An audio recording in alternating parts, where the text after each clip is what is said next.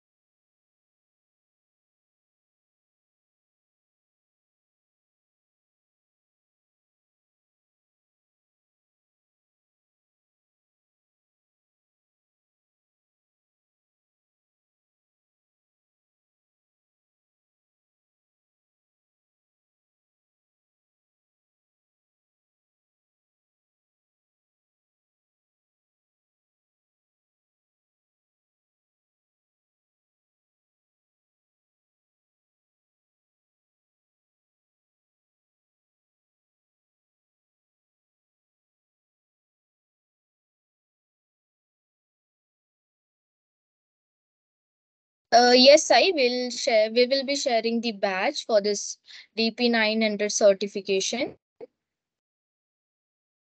We'll explain you all the batch related steps and how to get your batch redeem ahead in the webinar.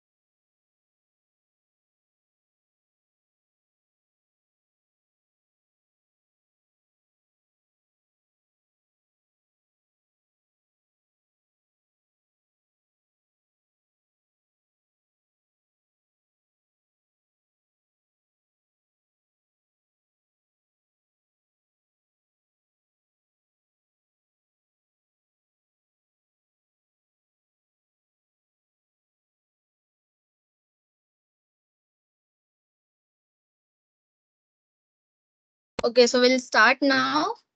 Hello and welcome you all. Myself, Chaitali. I'm your host for this full day training on DP-900 as your data fundamental. I will be there to help you out throughout this training. So you just need to use your chat window to ask the questions or queries so we can help you. So first of all, thank you all for joining us today. We'll really appreciate your participation in this training. So moving ahead, talking about today's event, webinar sponsor, Synergetics. So Synergetics is India's kind corporate learning solution company. So you will get a question now like what we do, who we are. So answering to that question, we browse you through the offerings and also give comprehensive advisory services to the clients who wish to modernize their IT framework. We do educate, advise, implement, and manage. Then the solutions which Synergetics offers, as you can see, we have onboarding add-on solution, persona-based onboarding solution. Then we have certification solution. Then we have certification add-on solution, latest technology training solution, and emerging technology training solution. So today's DP-900 certification comes under onboarding add-on and certification solution.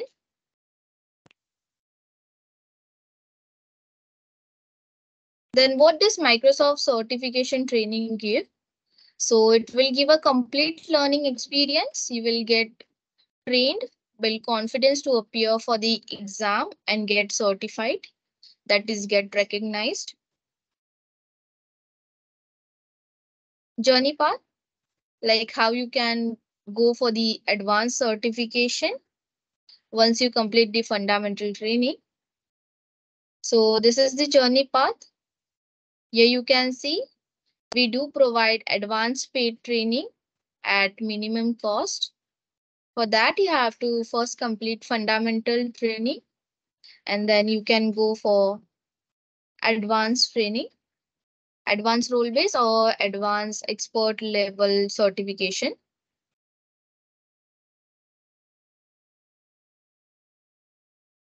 Then how you can advance yourself.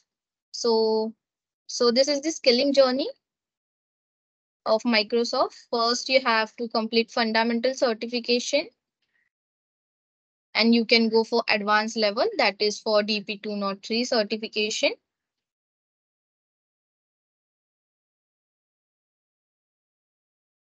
Certification benefits. Here you can see.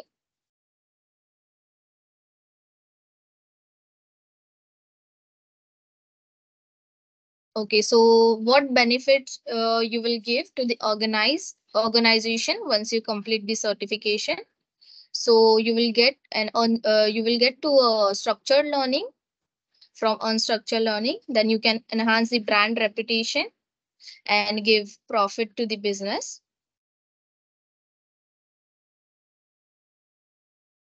There are three types of scaling journey as you can see on the screen. We have fundamental training, then we have advanced role based training, then the expert level training. As I said, the fundamental certification on which we do provide trainings that are AZ-900, that is Azure Fundamentals, then AI-900, Azure AI Fundamental, DP-900, Azure Data Fundamental, PL-900, Power Platform Fundamental, and SC-900, Security, Compliance, and Identity Fundamental. Then you can see advanced role-based certification, that is associate level. And this we have AZ-104, AZ-204, that is for developer associate, then AI-102, Azure AI Engineering Associate, DP-203, Azure Data Engineer Associate, PL100 Power Platform App Maker Associate, PL200, PL300, SC200, and SC300. And in advanced and expert level, we have AZ305 certification, SC100 certification, PL600, and AZ400. So to know more about the certification and trainings which we do, you can connect us. I will share the details with you all in this chat box.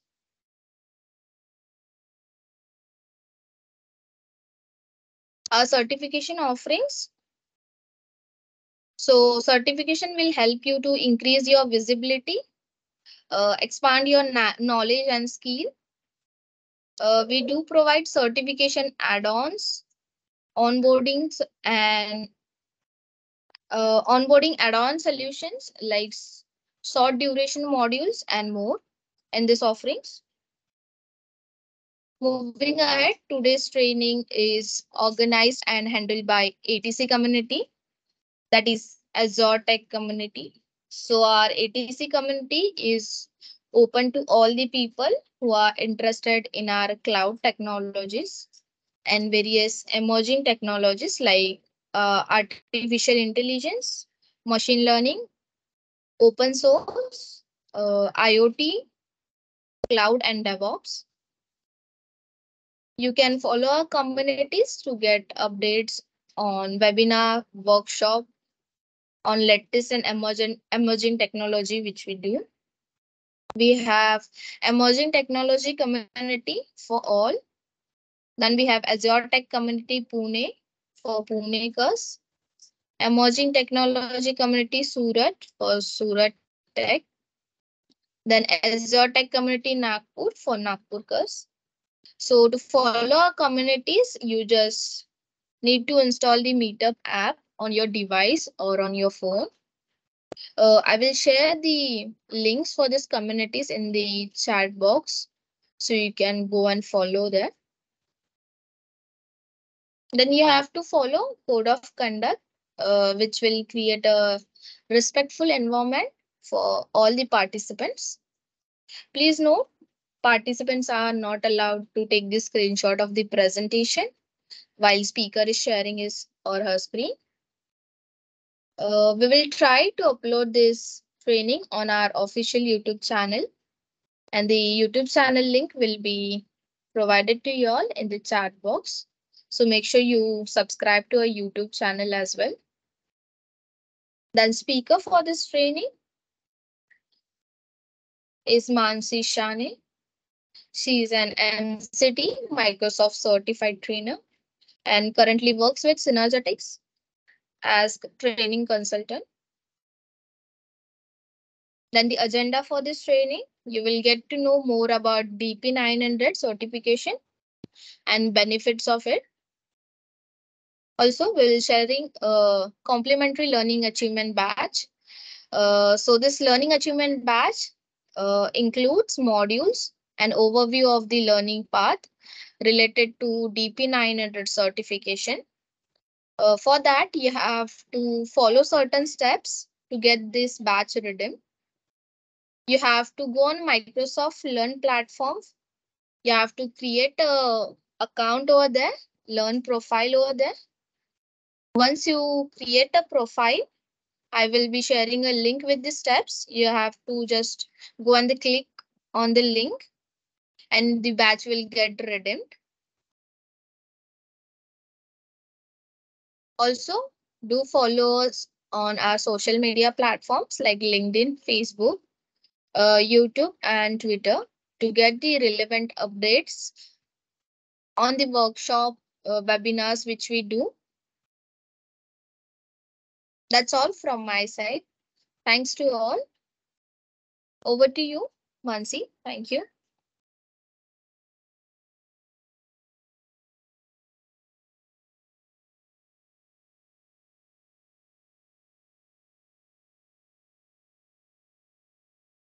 Yeah, hi. Thank you, Chaitali. A very good morning to everyone.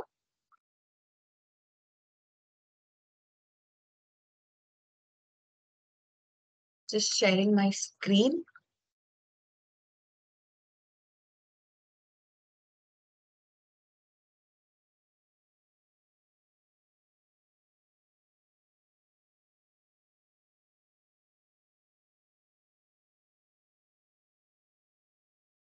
Chaitali, can you just tell me whether you can see my screen?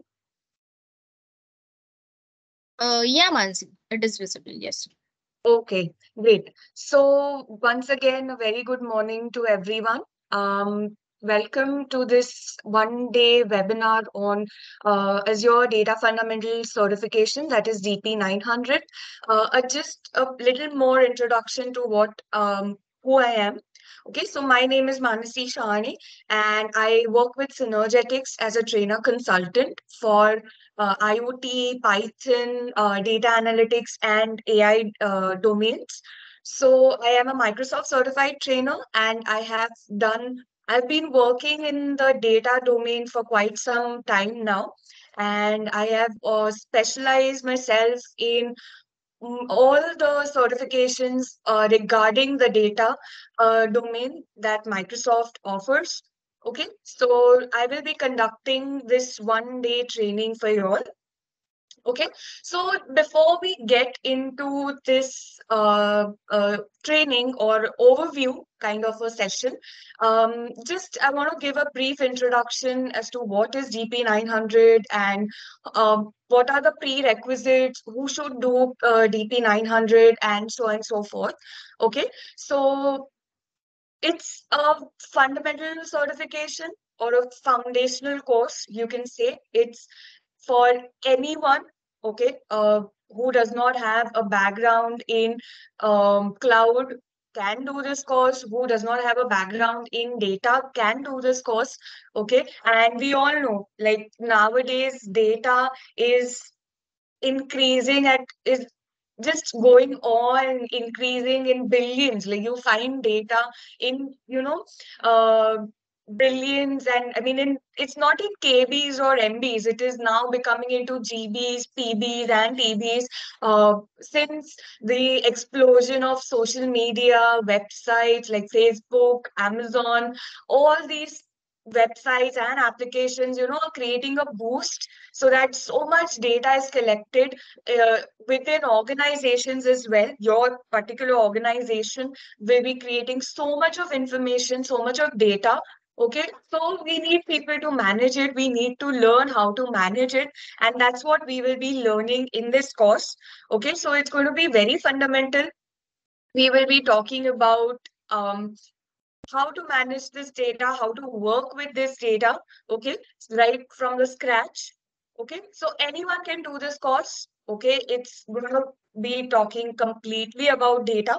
Okay, now coming to this DP-900, what is the agenda for this entire webinar? Okay, so DP-900 has 4 modules. Module 1, where we'll be data and stuff related to data. Okay. Then we will be moving on to some relational concepts of data, like databases and all of that. Then we will be moving on to understanding how to manage non-relational data, which is making up in today's time around 90% of it. Okay. Then finally, we will be moving on to the analytics part of data. And, you know, data without analytics has no meaning, absolutely no meaning, because once you get the data, what are you going to do with it? You can't just keep it idle, right? You have to make some decisions, some meaningful insights out of it so that it benefits your organization. Okay. And you can make foolproof decisions based on the data. Okay, so that's what we are going to see. Okay, so all of these things that I mentioned here, we will be looking at in terms of services and concepts pertaining to only Microsoft Azure Cloud. Okay, so so it's going to be all about the services, tools related to data on Azure or cloud. So that's what basically DP-900 is, whereas AZ-900 just talks about the fundamentals of cloud. Okay, but this particular certification is just going to talk about fundamentals of data on Azure. Okay, now coming to the exam, sorry, by mistake, I have put AZ-900, but this is DP-900, guys. Just make a note of this.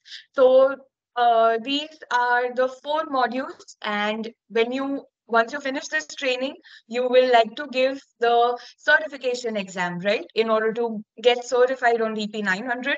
So how is the certification module wise divided?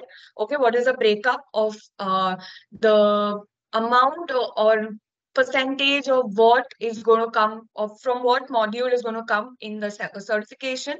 So the first module has around 25 to 30%, which is the highest. Okay, so you need to focus on the first module itself.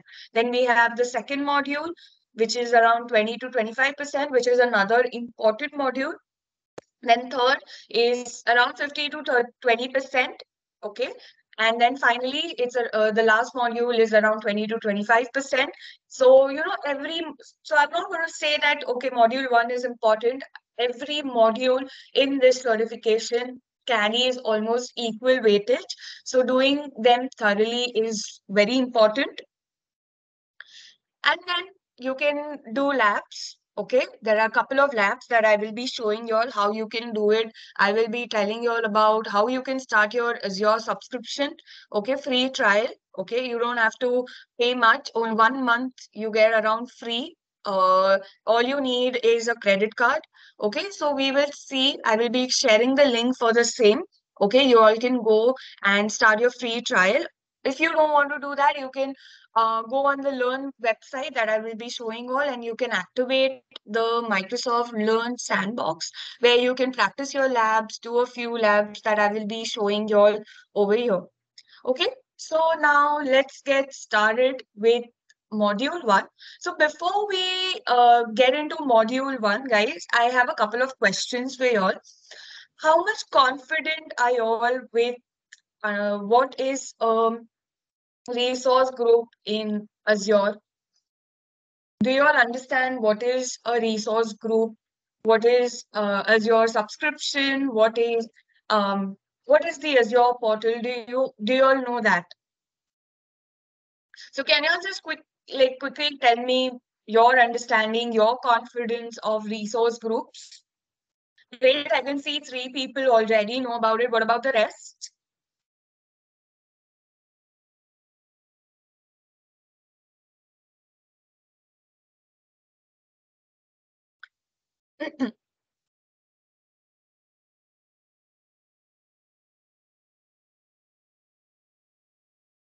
Okay, so I see that a lot of people know what a resource group is.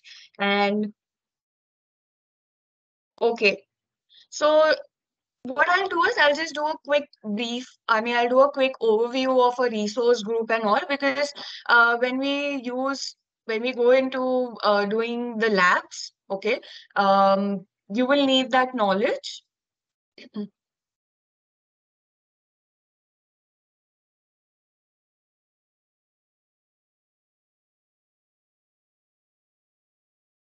So I hope you all know what is IS, PaaS, and SaaS, infrastructure as a service, platform as a service, software as a service. Yes, guys, do you all have knowledge about that?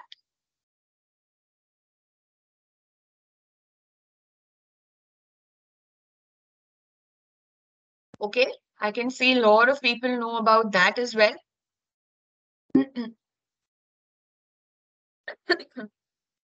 Okay, so now I'll just do a quick overview of all these topics. Just a quick brief, guys. We will not spend much time on it.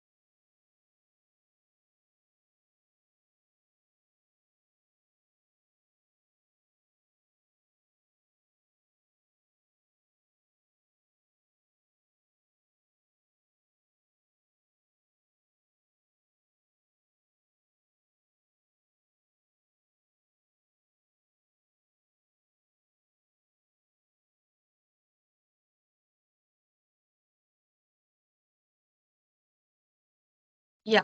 So infrastructure as a service, the classic example of infrastructure as a service is your virtual machine. Okay. So if a cloud user wants full liberty, okay, of managing the infrastructure, okay, we call that particular service as infrastructure as a service, where you manage the virtual machine, you manage the operating system, okay, what kind of an image you want on the operating system, um, okay, like whether it should be Windows or Linux, it's up to you. Okay, you decide what kind of store disk you want. Okay, whether it should be HDD, SSD, you decide the size, you decide the image on the disk. Okay, so if you want full control, okay, of the infrastructure with minimum responsibility to the cloud service provider, whether it's Azure, AWS, or GCP. Okay, that service is called IaaS. Okay, so what does the cloud service provider do? In that case, he just manages the data center requirements, the physical requirements at a data center. So, do you all know what is a data center, guys? Just a quick brief on that. I mean, just put it in the chat box. Do you all know what is a data center? How um, great.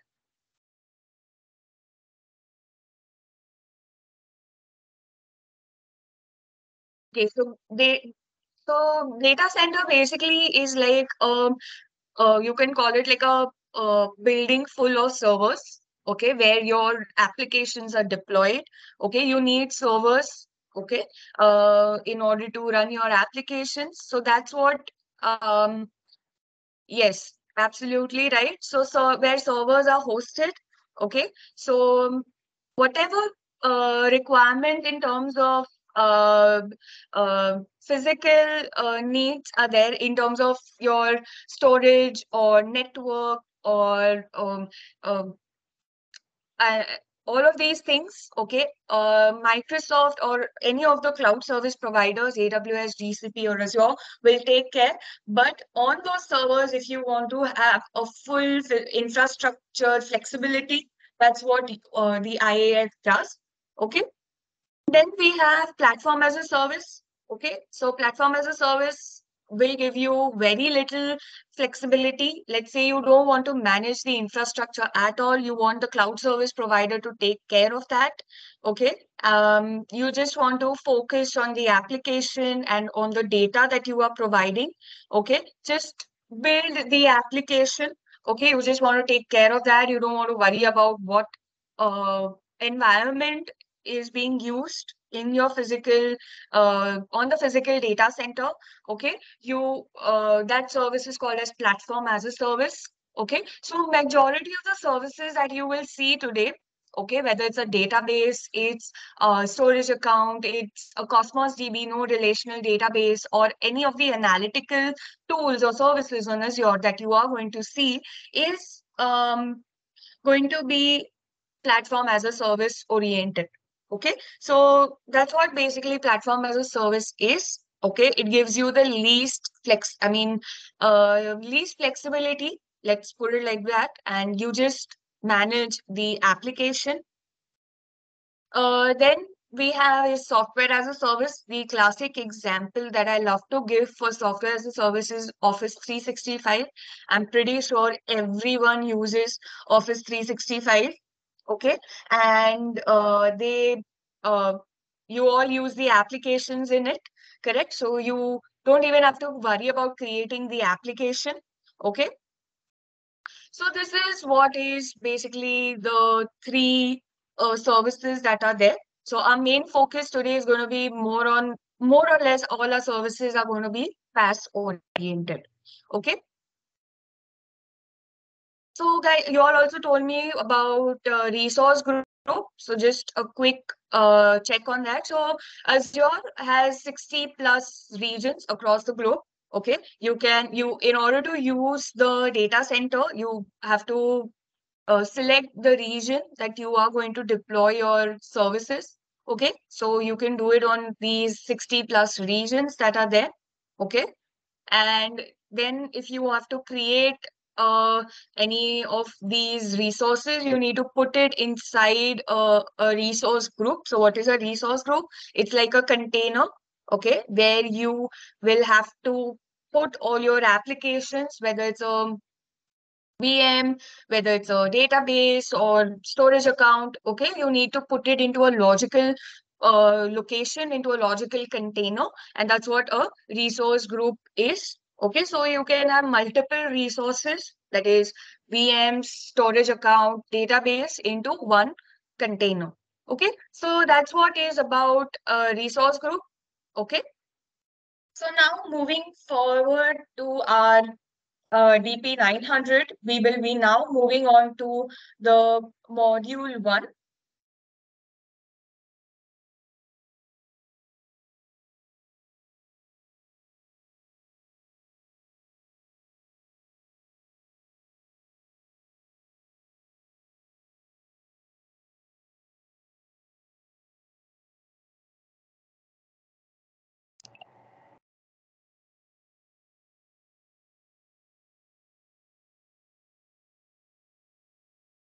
So, what does module 1 cover?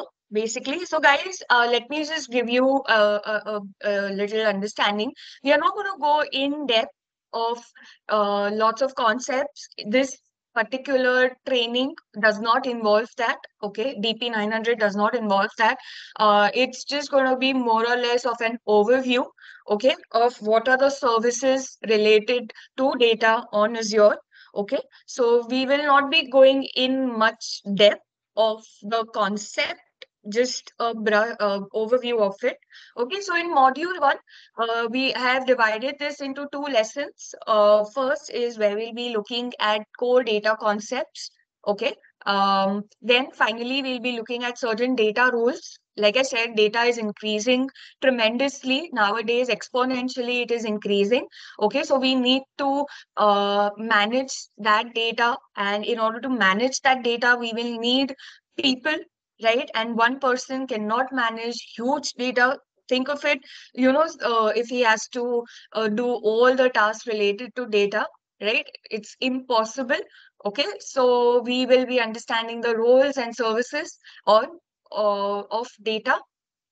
So before we go into now, let's start with lesson 1. Okay. So can I have a brief understanding from you all, like what is um, data? What according to your means data? What is your understanding of data? Yes, guys, you all can put it in the chat.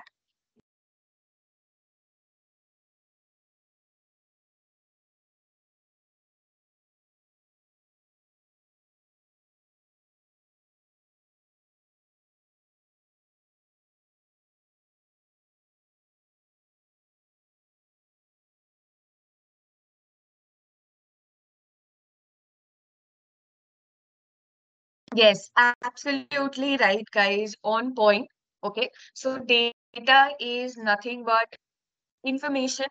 It's something that gives you a knowledge of what it is, okay? Of basically, I will call it information or facts, okay? Like we as people, we ourselves are data. So what is that? Our name, our age, our email ID, our passwords, our height, our n number of things are nothing but data. Okay, so data is information, facts, okay, about a person, about observations, about uh, um, anything, okay, right from your social media platform, how much you're using the social media platform, how much you're in that, also how much Instagram you're using, how much Facebook you're using. Now there is a new application, Threads, how much of that you have used. Okay, how many mails you send on a day, how many mails you receive on a day. Well, this all information, or even real time data, right? Stock market, or data coming from IoT devices, your smartwatches, your smart homes, all of this is nothing but information, right? in form of a data. So data is information. Okay, it is entities. You can have entities or attributes inside it. Okay, and it tells you about a particular organization, about a person. Okay, right from the phone number, name, address, all these stuff are nothing but data. Now, what are the different types of data? What is your understanding of data? What are the different types of data available in the market? Yes, guys, you all can put it in the chat.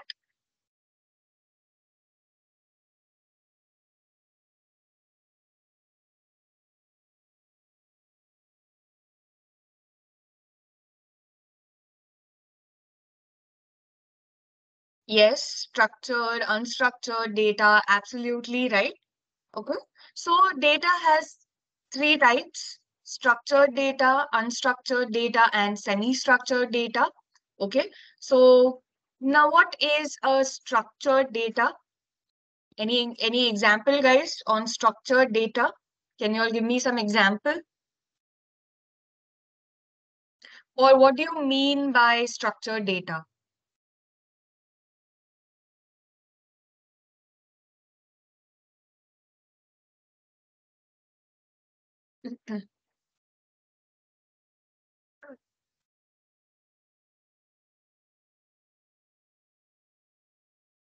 Yes, absolutely right, guys. So a structured data, as the name says, there is going to be some structure. Okay, it's going to be adhering to a fixed schema. Okay, it's going to be in the form of rows and tables. Okay, or attributes and row records. I'm sorry.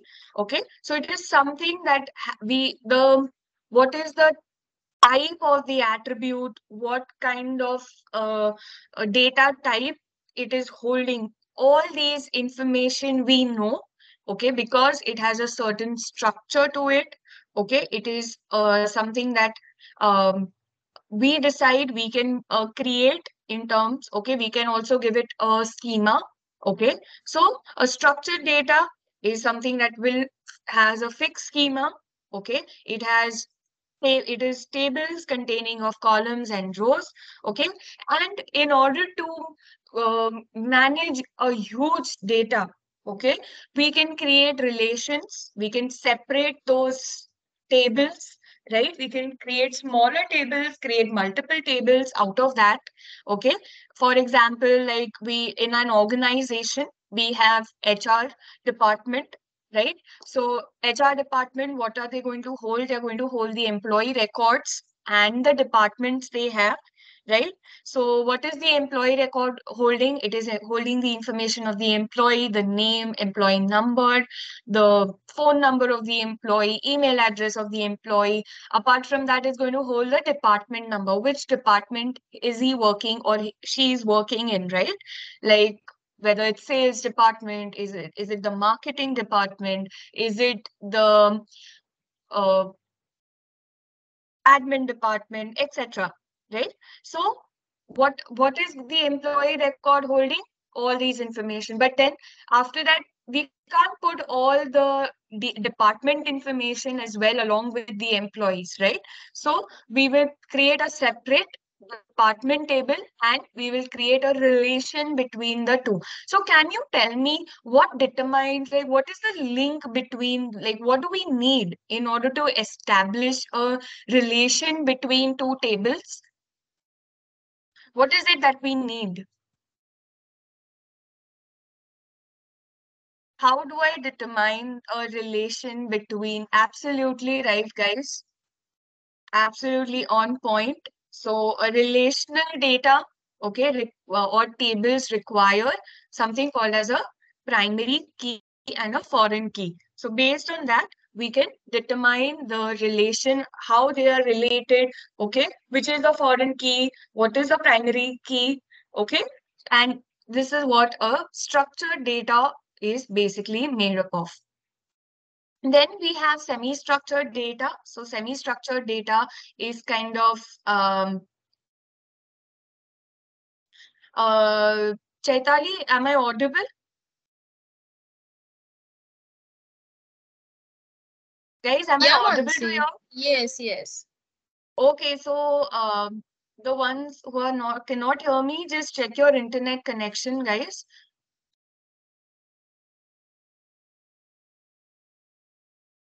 Okay, so coming to semi-structured data which has a flexible schema. I will not say not have a schema, but it is something that has a structure to it somewhat. Okay, it is like a variation between having a structure and not a structure. Okay, so the classic example of a semi-structured data is your JSON format. Okay,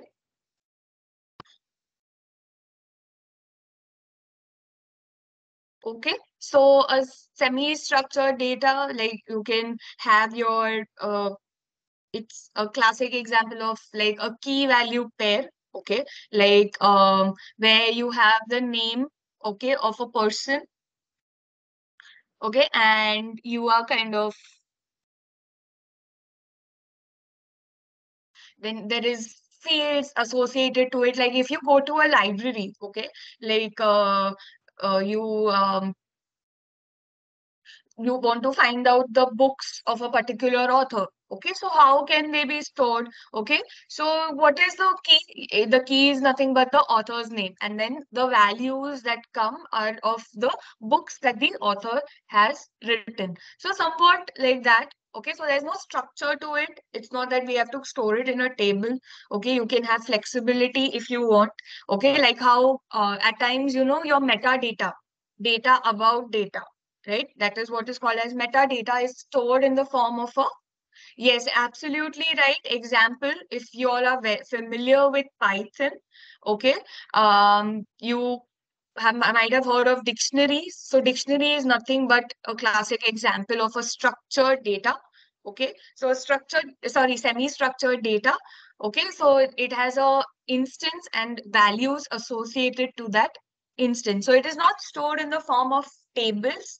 Okay, it is stored in the form of in curly braces, as you can see on the screen. Okay, so the classic example here is your JavaScript object notation, okay, where you can you can store it. Okay, this is one form of data. Okay, of for semi-structured. Then finally you have is the unstructured, the most commonly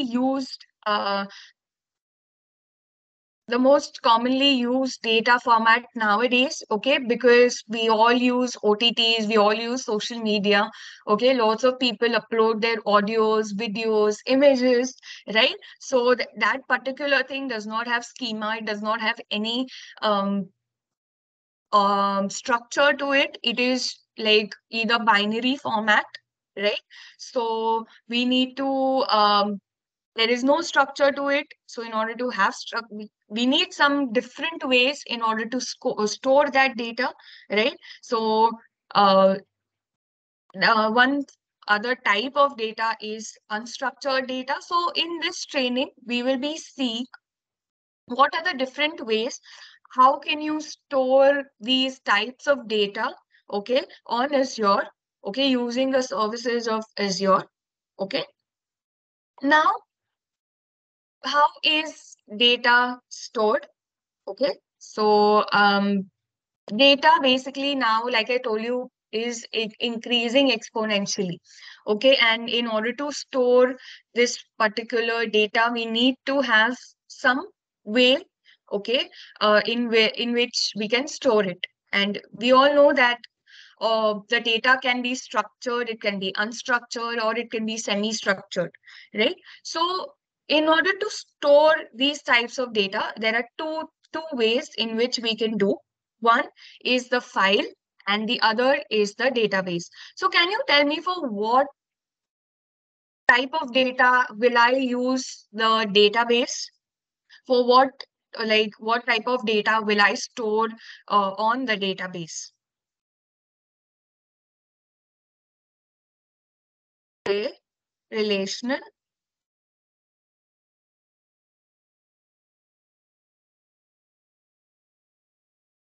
Yes, guys.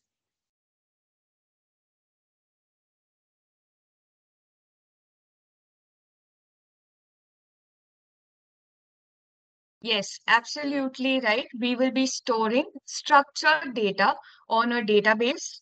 Okay, so like if let's say in you are you have a store, okay, and you have multiple customers coming in, okay, you can you want to store the information of the products that you have, how many stores that you have, how many customers that you have. So is it logical to okay, somebody is really asking the ones who have logged in, guys, we have kept you all on mute, so you don't have the chance to unmute yourself. Okay, you cannot unmute yourself and start talking. If you want to ask questions, please put it in the chat box. Okay, nobody can mute themselves. Only me, Chaitali, can mute. Only Chaitali can unmute and talk to me or to everyone. Okay, so apart from that, since you all are participants, you don't have the rights to unmute yourself. So a request to all of you all, okay, please do not ask questions that can I unmute and all of that. Please, you cannot unmute yourself and ask questions directly. So if you have any questions, please put it in the chat box. If you have any technical questions, I will answer them once I have finished once I finished one module. Okay, if you have non-technical questions, you have Chaitali over here who will take care. Okay, like about our about Synergetics, about the course achievement batch, and all of that. Okay, and if you can't hear me, put it in just put it in the chat box. But I think a lot of people can hear me, so just check your internet connection, guys. Okay, the problem can be from your side, and if my audio is not you can't hear me, Chaitali will let me know, okay, that you are unable to hear me. Okay, so just a humble request, guys. Okay, so uh, if I have to store structured data, I will go for a database format. Okay, but what if I want to store data that does not have structure, let's say semi-structured data or unstructured data? So for that, I will use the file format. Okay, so a file is where we all are very much familiar with a file, right? We all store data on our local systems, and that the way we don't store data on databases, right? You don't store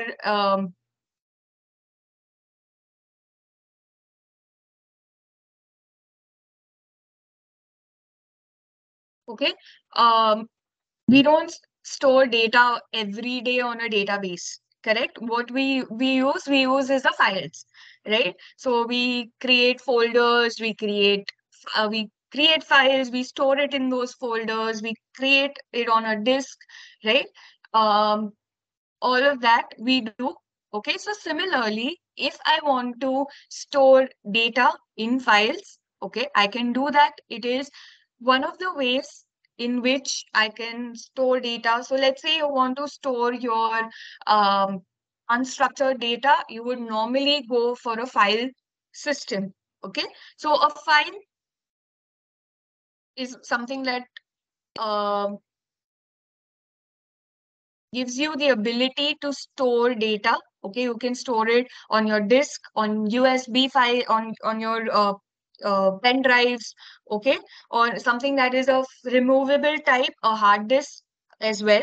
Okay, so I'm pretty sure everyone is familiar with this.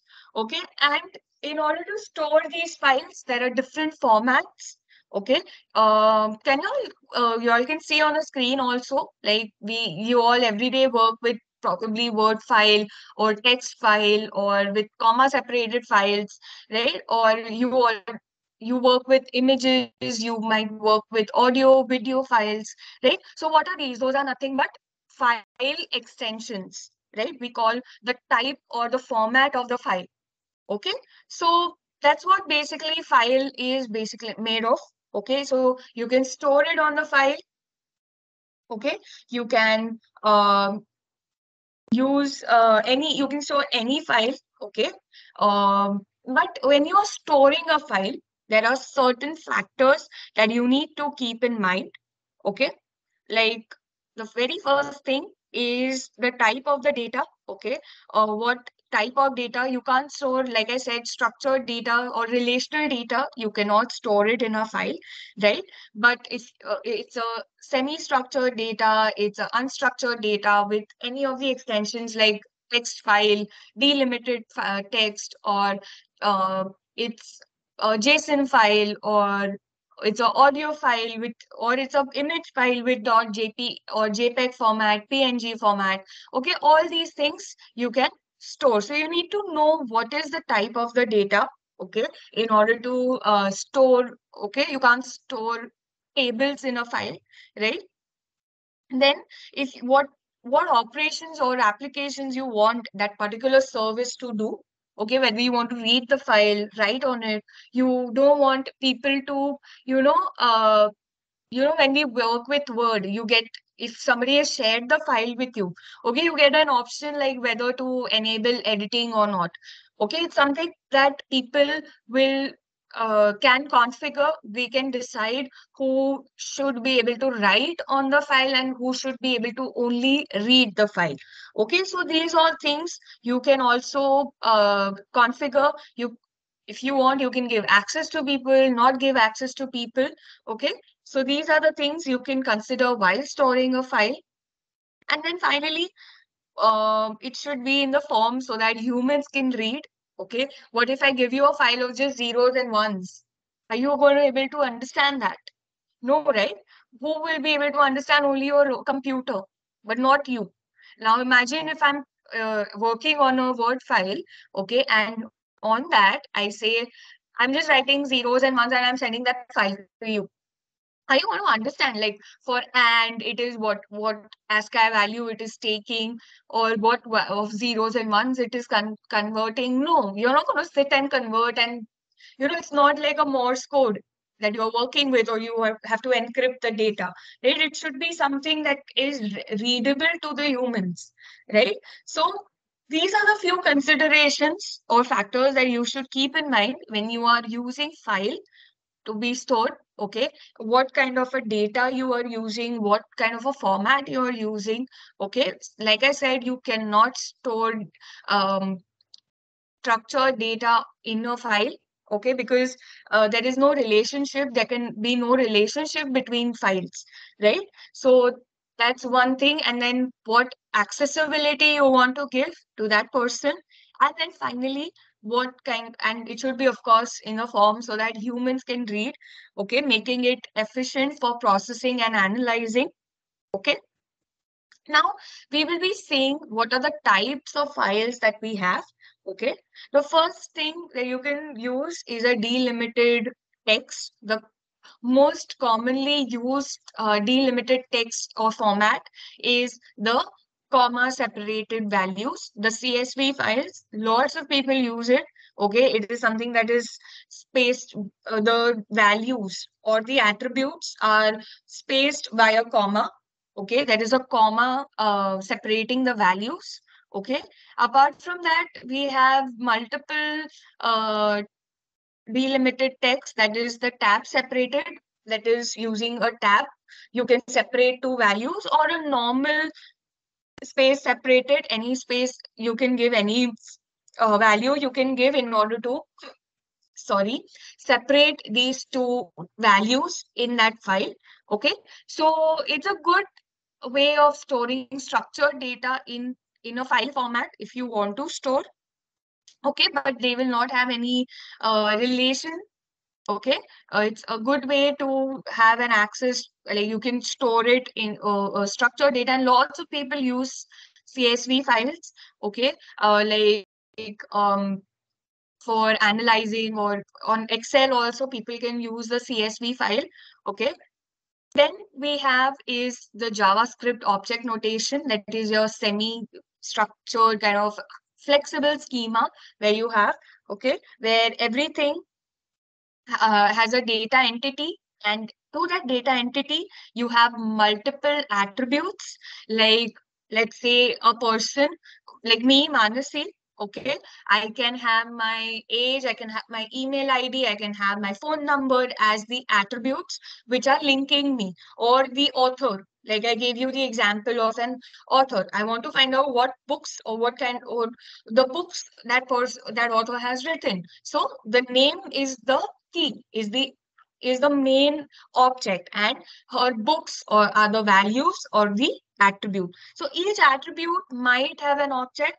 Okay, so it can have a collection of objects. So it can have, like, if you are familiar with Python dictionaries, okay, so a dictionary can have one attribute, one object linking to multiple attributes, or you can have one object linking to multiple objects and then further linking to multiple attributes. So like a nested or a hierarchy you can have inside that. Okay, so it's a good flexible option. Okay, it can be both structured and semi-structured. Okay, so you can see here an example, okay, of JSON document containing collection of customers. Okay, so each customer has minimum 3 attributes like first name, last name, contact, and contact can have again further more attributes. Okay, like email ID, phone number, okay, etc. Okay, so this is what is a JSON document. Okay, it can be in it has to be in curly braces. Okay, in order to keep this, if you want to store it in this format.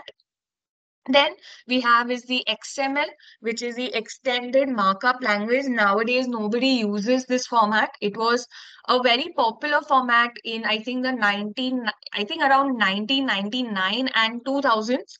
Okay, it was very popular that time, and it was largely used uh, that time. But I think JSON has overtaken this. Okay, I didn't know Aadhaar still uses it, but in now in organizations, not many people use XML format. Okay, and XML format, if you see, is used in terms of like this. You need these greater than, less than signs, and between that you mention your tags, you mention what value you want to put, like name, your first name, last name, whatever. Okay, and you just close it. Okay, okay, still people are using, it seems, XML. That's amazing. But okay, so this is one way you can use, one of the ways. So this is also like a semi-structured data that you are there, okay, because it has a schema still to it, okay, and there is a way to access it. Then you have is the blob, the most commonly used storage, I think, nowadays, in terms, if you want to store audio, video, you want to, you know, work around with objects that are binary. I mean, they are binary and large. Okay. So that means, so when you audio and video files or images, they're not stored in this format. They're stored as zeros and ones, or pixels that we call, right? So so those objects are tend to be large in size. So hence the name binary large objects. Okay, and this is mostly social media platforms, or in digital marketing space. Mostly this is used, right? So binary large object is one of the ways in which we can the store our data. Okay, our audio video files we store, and this data is basically unstructured. Okay, it is in the format of zeros and ones, so obviously it's not going to be readable at all to everyone. Zeros and ones nobody can read. Okay, this is the or pixels you can't read, correct? So it has to be stored in some format, right? The format is the blob storage. Okay, then we have some more optimized formats which are used. Okay, like Avro. It was created by Apache, and it is like a row based format. Okay, so each row or record contains like a header. There's a header to it. Okay, and it is stored, then later stored in the form of then it has some structure like probably JSON or something it will be using. Okay, then there is ORC. ORC meaning optimize, you can read it, draw columnar. Okay, so this is something that organizes data into columns rather than rows. Okay, but it is something that is, it is used for big data analytics, and it was developed by Hortonworks, I think, the ones who are primarily into big data, like are familiar with Apache Hive. I don't know if you all are. Okay, or HD Insights also, if you know. Okay, for fast data processing, summarization, querying of large data. Okay, this is a popular format that is used. Okay, and this gives you a lot of optimized output. Okay, like very fast reads, writes if you want to do. So ORC is used for that. So ORC is consists of something called as stripes. Okay, STRIPS, stripes, and each stripe, okay, holds data. Okay, for it can be column or set of columns. Okay, that it can have. Okay, and in order to access those stripes, you have indexes or pointers that we call, so that you can access the data inside the stripes. Okay. Then the another columnar format is the paraquet. A lot of people also use paraquet, I think, and it was also it was developed by Cloud Era and Twitter. Okay. I think you should be able to compare stripes. So actually, it's too you should be able to. So this is also another thing in which you can store your data. So this also has columns and rows, but it is stored in a, it is more used for metadata purposes. Okay, like in order to store the data, you put it in column, but they are then grouped. Okay. Uh, You should be able to, I doubt that actually. If you can convert it, you can. There are different ways in which you can convert a CSV file to paraquet, and there is a tool for that to do. You can do it to other formats. That's totally possible. Like if you want to make CSV to JSON, or you want to convert XML to JSON or to CSV, you can definitely do that. There are ways in which you can do it. Okay, so these are some of the optimized formats. Okay, so with this, these are the different types of file formats that are available. Okay, and now coming to database. So guys, you already know what is a database, what it is used for. We will not be spending much time on it. Can you list a couple of examples of databases that are used, like some examples of databases that you use?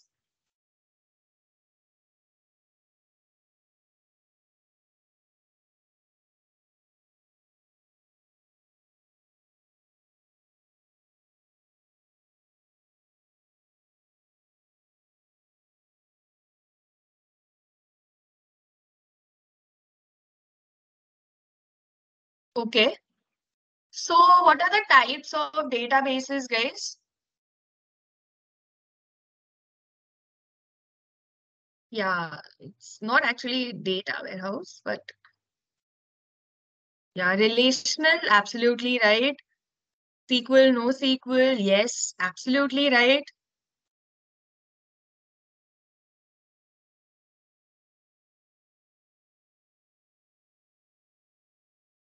So a database is a centralized system where you have data stored, not as how files are stored, but in a more structured manner. Okay, in terms of a table. Okay, and that table consists of row or all these formats that you just saw. You can just put it into a database. Okay, so relational databases basically are used for structured, and then unstructured data is used with NoSQL. Okay, so these are the types. So if you want to query these databases, you use something called as SQL, that is structured query language. Or if you want to query non-relational databases, you use not only SQL, that is NoSQL. Okay, and you can get information from these databases. So a relational database commonly used, okay, we all know what it is used for. I'm pretty sure, and people might be using it as well. Okay, so relations are created, okay, between tables. Like I gave you an example of the employee and the department, or you can say if you have a store, okay, you want to save your sales data, your customer information, your product information.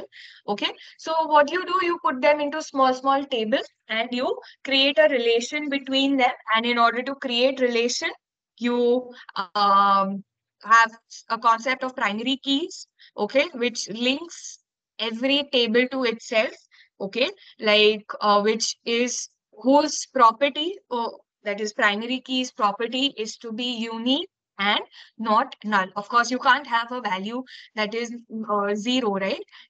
If you have to create a relation between them, so there has to be some unique identity in order to identify each and every table. Like if you go to if you have a you're in an if you go to a school, you have to create a student database. Okay, so in a student database, you can't have like a phone number or the first name or the email ID becoming the primary key, right? Probably a student does not have a phone, probably the student does not have an email ID, probably there are two students who have the same name. Do you think we will be able to identify that student? No, right? What you need to have something that is unique in nature, right? And that uniqueness comes through the roll number. So I'm pretty sure everyone has been to a college, right? And in that college, you get a roll number. So what is that roll number? That roll number becomes your primary key. It's something that I can identify. Okay, this is this person. This is Chaitali. This is me, this is anyone. Okay, so if person loses the ID card, how that person gets it back? It's through the roll number, right? And in that roll number, which department he is working in, what is the name of that student, all that information is linked or related. Okay, so this is what is a relational database. Okay, examples you have all told me is Oracle, Microsoft SQL Server, you have MySQL, Postgre, MariaDB, all these databases are nothing but relational databases. Then we have is the non-relational databases, which store the unstructured data, which does not have any relation basically. Okay, they are just stored in some format. So you can use the JSON. There are four types to this non-relational database. First is the key value. Okay, the classic example again is the JSON. Okay, you can store JSON. Okay, if you want to store JSON format, you can do it. Then you have is the column family. And the classic example is Cassandra database. Okay, if you want to use that. Then you have is the graphs. Okay, that is in graphs there are some concepts of nodes. Okay, there's a node and then every node is again related in the form of a graph. So you can see it over here. In this example, so you can see like me, I my name, then there is you what is a value, there can be another node for me, okay, like employee name, house, and all of those informations you can have it store it in the form of a graph, and then you can establish relation between those two nodes. Okay, then you can have it in the form of document, and the classic example for document is the MongoDB. Okay, uh, where you can again store documents. Okay, but these are not JSON documents, unlike your JSON documents. Okay, and these can also be queried. Okay, the language that we use is the NoSQL language. It does not mean no SQL, it means not only structured query language. So you cannot just use SQL, there is a variation to that language. Okay, so this is one way of storing data. Then we have is the transactional workloads. Now, what are transactional workloads? Is where your classic example is your net banking transfer, net banking that you do, right? Yeah, with your asset properties. Okay, so asset is atomicity, consistency, isolation, and durability. So asset meaning if the transaction is either a success or a failure. Okay, so let's say like you are doing net banking, right? So in that, would you do normally? You would let's say I owe some money to Chaitali. Okay, so I want to do a transfer. I want to transfer, let's say, 5,000 to her. Okay, and I went to my own web this thing. Okay, I kind of entered all my details, got into my net banking. Okay, and then I see that I have entered all the details, but my transaction is not successful. Okay, or it can either succeed, or it for some reasons it did not succeed. Let's say there was poor internet connection and something like that. Okay, so it was not a success. So that's what basically means there is no atomicity to it. Okay, so atomicity tells you whether your transaction is either success or non-successful. Okay, it's a success or a failure. Then we have is consistency. So consistency meaning, now let's say I owe Chaitali 5,000. Okay, so and my bank account has 10,000 rupees. In my bank balance is, let's say, 10,000 rupees. So now if I have to give Chaitali 5,000, okay, so my initial amount is 10,000. Now how much do I have to deduct? 5,000, right?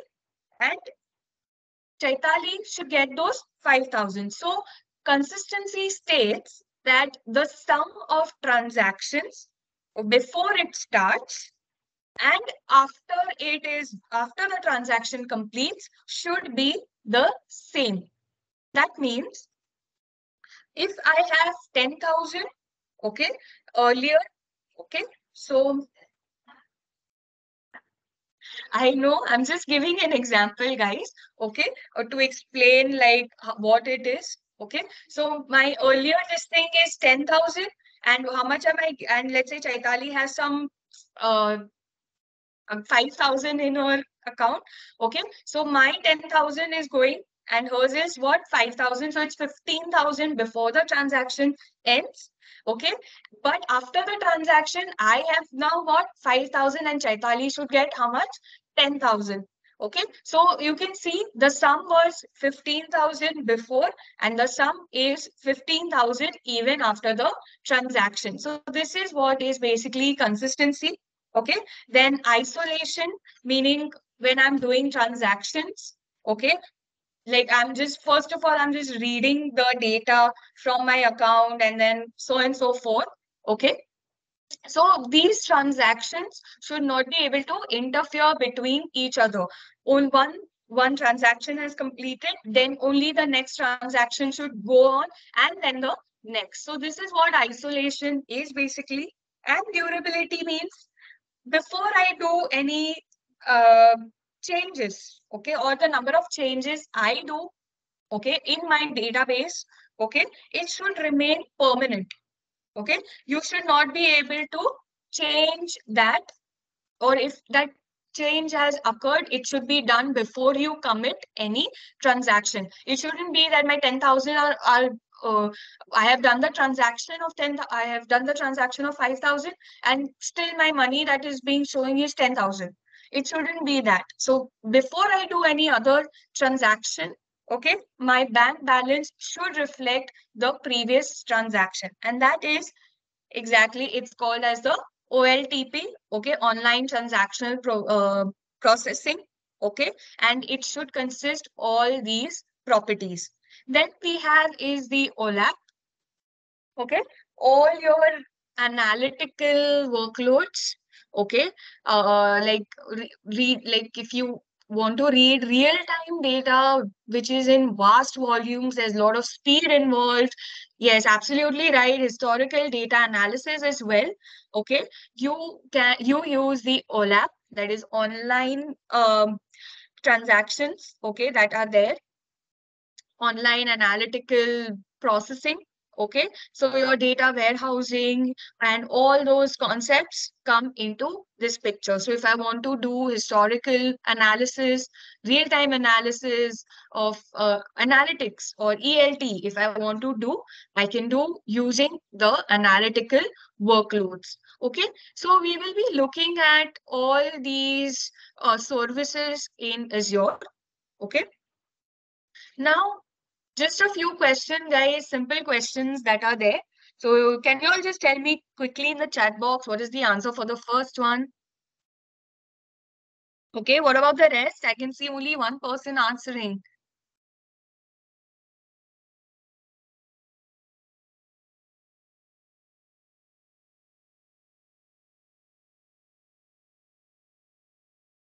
Guys, yeah, absolutely right.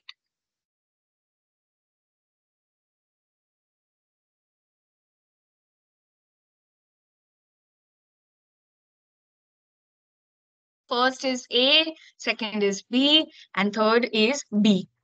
I think mostly said C, but data warehousing is relational data, guys. It is something that you can work, you can write SQL on it, okay? You can create reports on it as well, okay?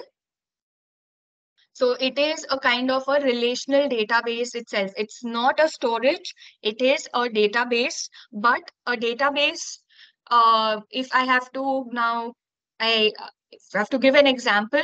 So a database cannot consist of historical data, but whereas a data warehouse can consist of historical data. Like if you want to find out the how much sales one product did, and let's say that product is no longer available in your system, okay, so from a database you will remove it, but from a data warehouse it never goes. Okay? So that is the difference between the two. Okay, in a database you will never find a historical data, but in a data warehouse, even if it's 2 years 3 years ago data, you will get it in the data warehouse. And data warehouse has become a common format in which people nowadays store their data. Okay, so this was lesson one. Now coming to lesson two, where we will be exploring the data roles. Like I said, data is huge in size nowadays, and managing this size of data cannot be one person's job. Okay, it's going to be very difficult. I said it's kind of a database. It's not like a database. It's like a database, but with additional property. Like you can just query databases, but on a data warehouse, I can write complex queries as well as do reporting and analysis. Along with, if I want historical data, I can do that. But in a database, I can only write queries. Okay.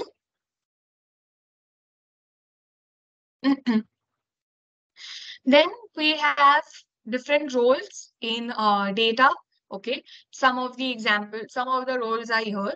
So a database administrator who's responsible for designing, implementation, and maintenance, of course, of the database. Okay, all the needs of a database is managed, whether it's on-premise or on cloud. Okay, it's managed by the database or DBA, we call it. Okay, he or she is responsible for the availability, consistency of the database, maintaining the database, implementing any policies, okay, who should get what access, or how should the data be backed up, okay, what should be the recovery plan in case the database, um, is not available for some reason, how can you back up that database or the data on the database is the job of the administrator.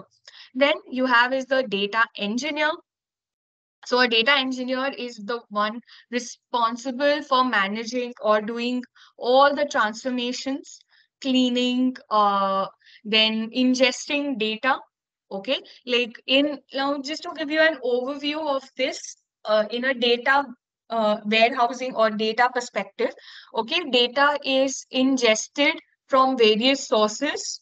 Okay, like I said, the sources can be social media, can be IoT devices, can be websites, can be applications on the mobile phones or on the desktop. Okay, so these sources have to be collected at one place.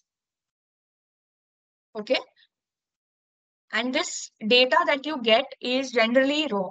Okay, it is not something that is filtered or nobody looks at the schema or anything like that.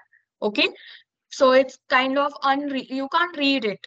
Okay, so in order to make it presentable or to be worked on or to do some analysis on that data, we need to do some cleaning. We need to ingest data from various sources to one place. We need to do some transformations, okay, like whether this column is playing any role in the final output or not, whether this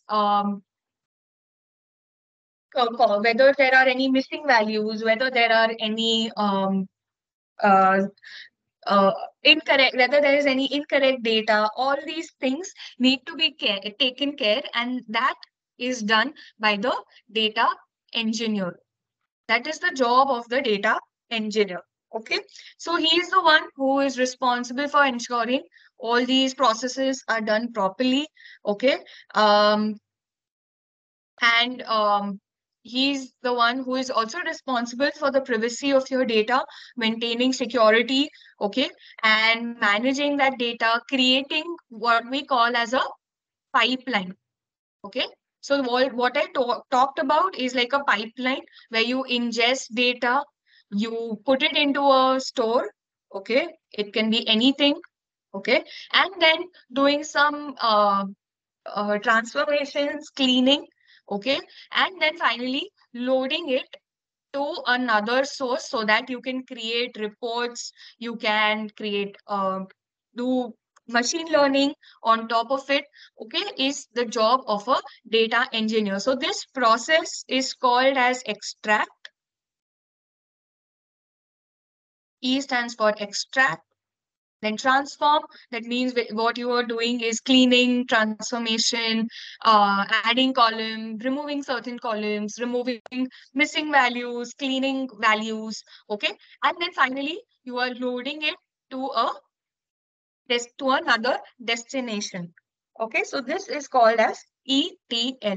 The other process is ELT, okay, where you first, what you do is you extract all the data and then you load it into a place, okay, into a destination where you want to load it, and then you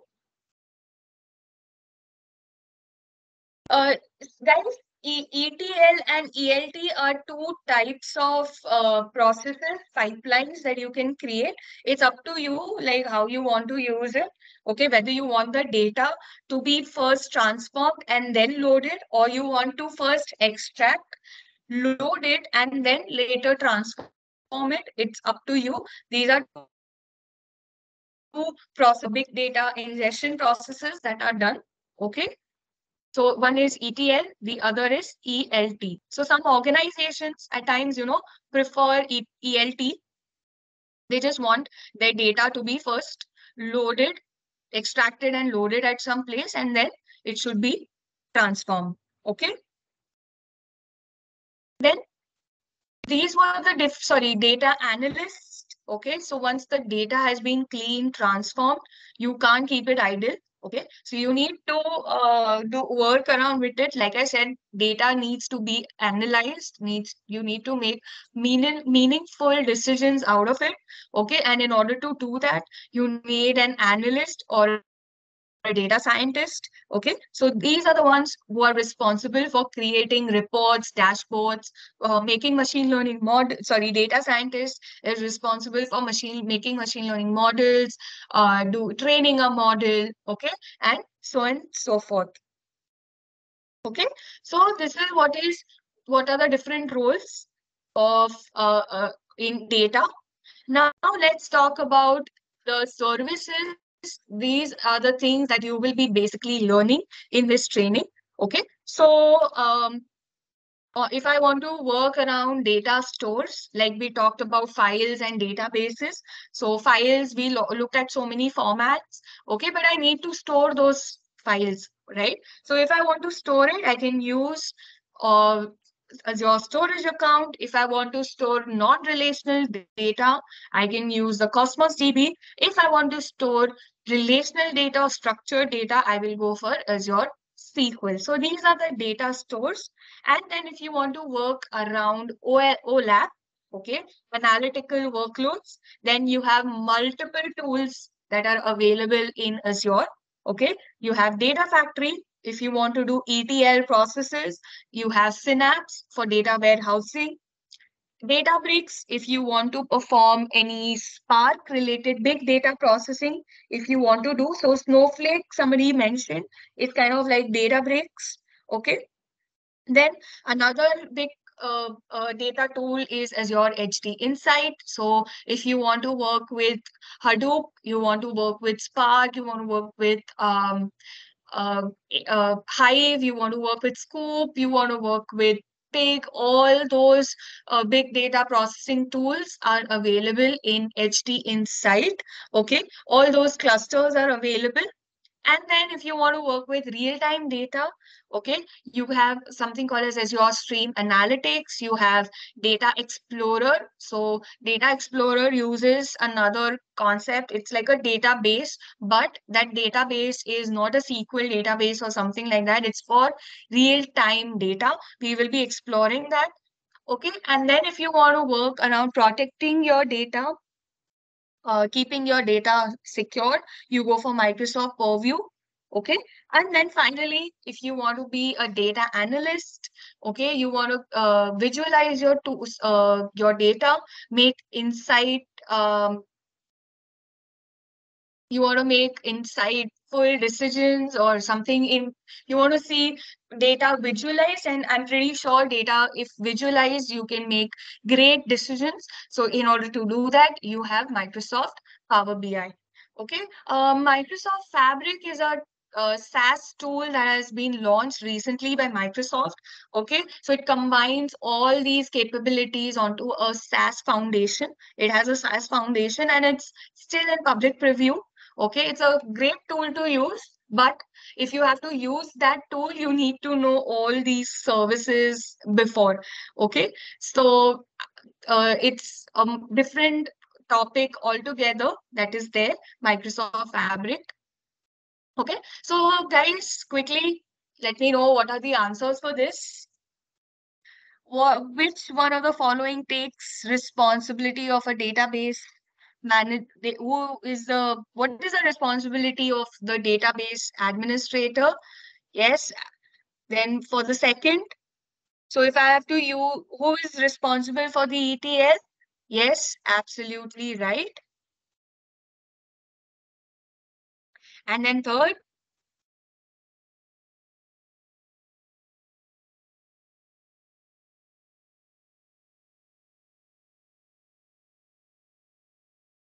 the answer for the last one, which single service? Yeah. So Synapse, guys, is something that uses Spark as well, Spark engine. Okay. I will tell you all what is Spark little bit in detail once we get to that module. Okay. So Synapse, Databricks, these are the two services that use Spark. Okay. So with this, we bring an end to module one. Okay. It's 11:36, 11:20, around 11:20, let's say. So we are going to take a 20-minute break. Okay, a small coffee break, and we will resume our session at 12 o'clock.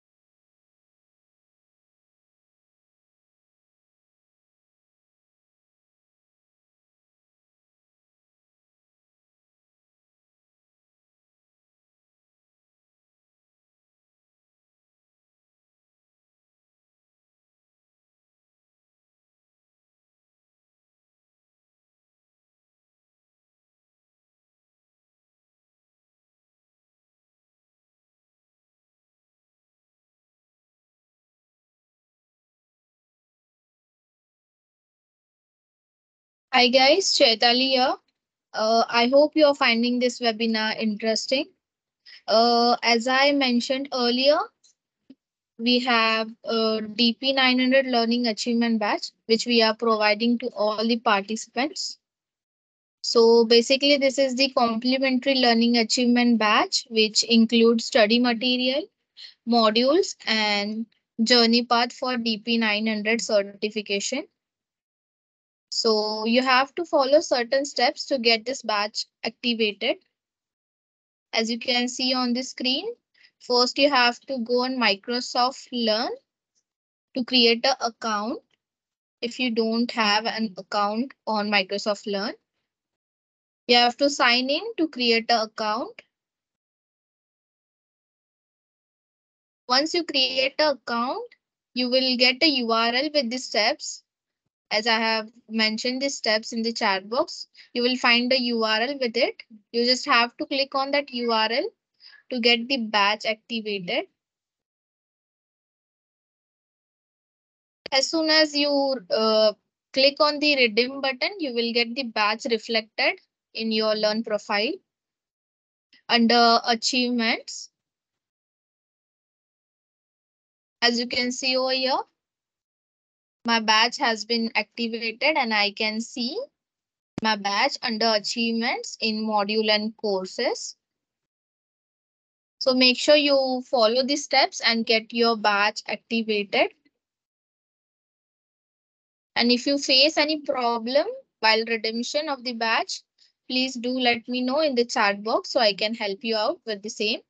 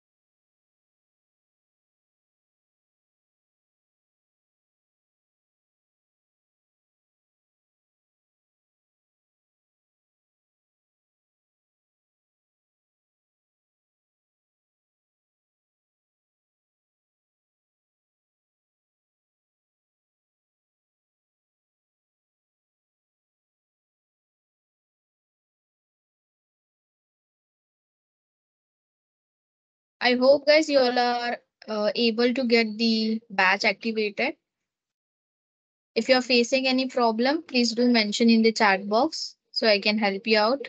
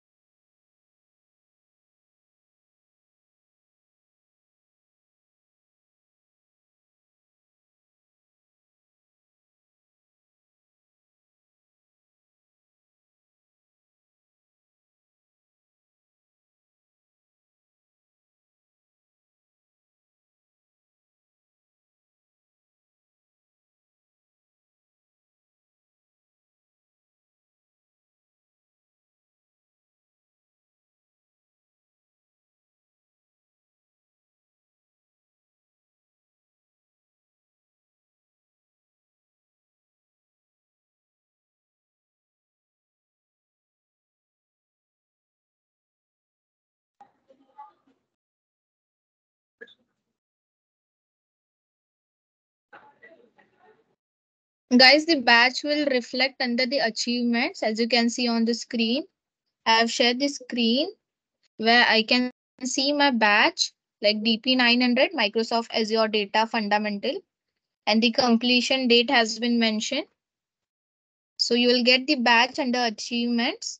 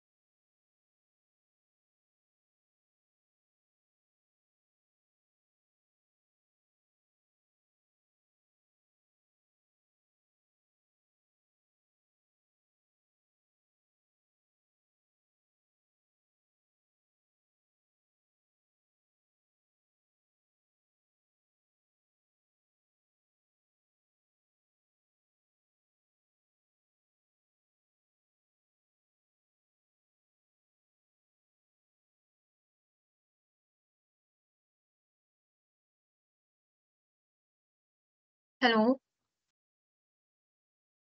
hello. Is everyone back? Please put a yes in the chat box.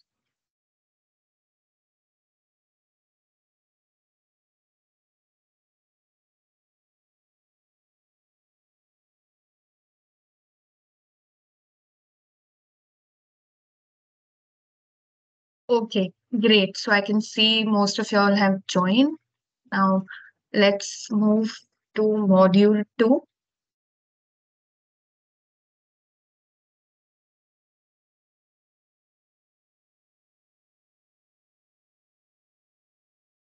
Okay, so in module 1, we just saw a brief introduction of data and how data is stored in the form of files, databases, what are the different types of files, what are the different types of databases, and then we saw different roles and their responsibilities.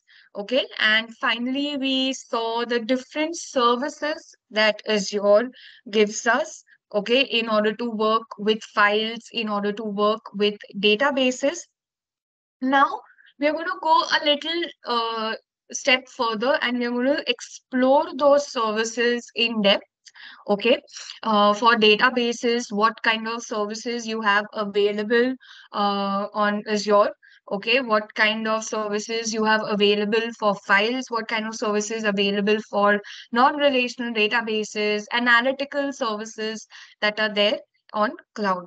Okay, so this module is again divided into two lessons. First is, of course, we'll be exploring some fundamental concepts. I'm pretty sure you all know about it, are the relational data concepts. Okay, and then we will be looking at the services related to these relational data. Okay, so let's move to the first lesson. The very first lesson is about the relational concepts. Okay, so related to relational databases, and I'm pretty sure we have all discussed this. Okay, so a relational table is a table where you store data in the form of columns and rows, and they are interlinked. They have a relation between them. Okay, and it is mainly used for structured data. Okay, so for example, you want to store customer table, so you have the customer name, customer ID. Okay, then you have his address, what product he has bought. Okay, product ID, probably from which store he has bought, store ID, and so on and so forth. Okay, so if you want to store the product information, you will create a separate table for that. And to do that, you will have the product ID, you will have the product description, like the product name, what is the cost of the product, okay, and so on and so forth. So this is what is the relational table concept, right? So you have all the rows, you have all rows and have same columns, okay, and each column we all know has a schema or a data type associated to it, okay, because we are talking about structured data. Okay, so there has to be a schema defined. Okay, and in order to describe if I have to query these tables, I will use a SQL language, that is structured query language, where we question the database, we query the database. Okay, I want this information. I want information from, like, I want just the first rows. I want information about a specific, let's say, employee, customer, student. Okay, so we kind of query those databases. But before we query the database, the data has to be, where it does not have any replication. Okay, where data does not is not duplicated. Let's put it in this way. Okay, it has to be something that we call as normalized. Okay, and we need to do normalization. And are you aware of the normalization forms? What are the different types of normalization? Yes, guys?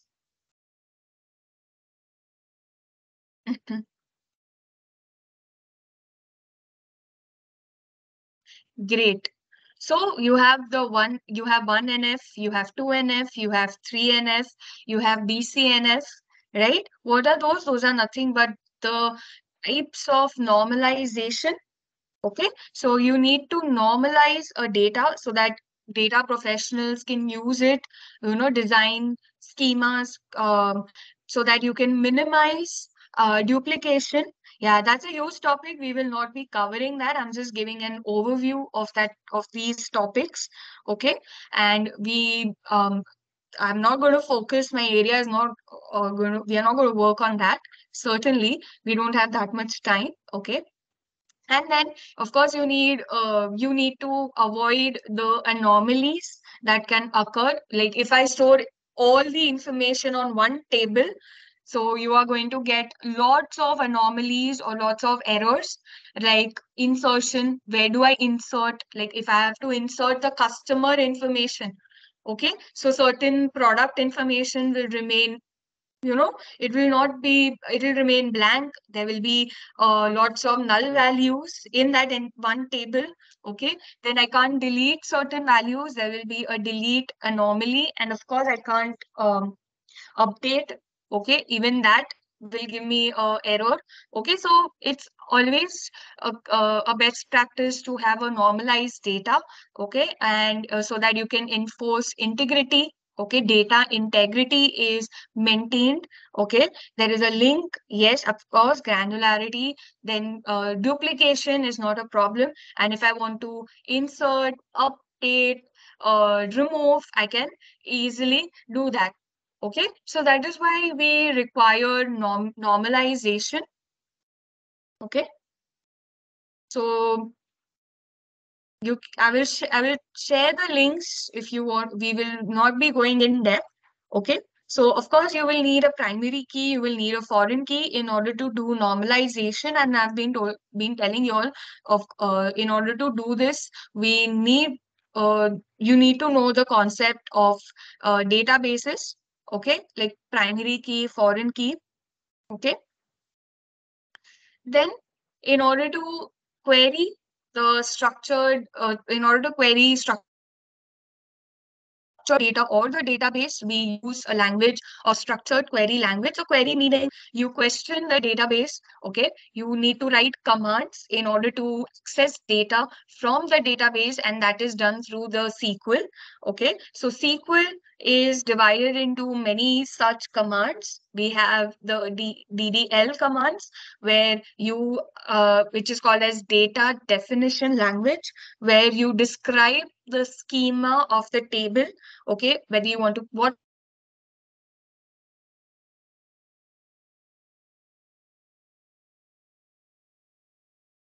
schema you want to use, of the table. Okay, you use SQL, you use the, yeah, I'm sorry, I'm facing network problems.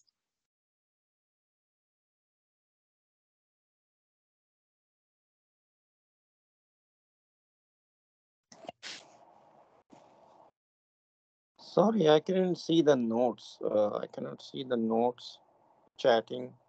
Uh,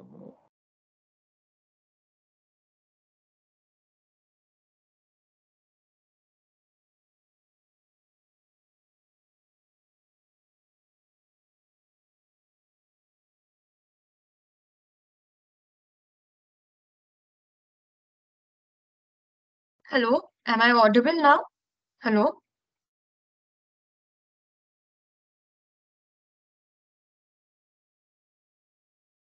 Okay, I'll share my screen again.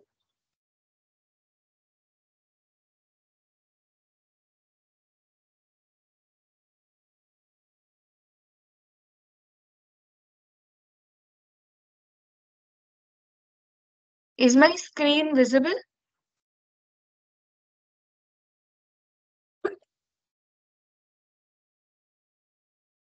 Okay, great. Yeah. So we were talking about SQL. Yes. So if I have to describe the schema of the table, okay, I can use DDL commands, where I can use create, alter, okay, delete, all these commands, okay, in order to describe the schema or give a definition to the table. Okay. drop, sorry, not delete. Delete will come in DML. Okay. Then we have is the DQL. Okay, it's not mentioned over here, but we have something called as DQL,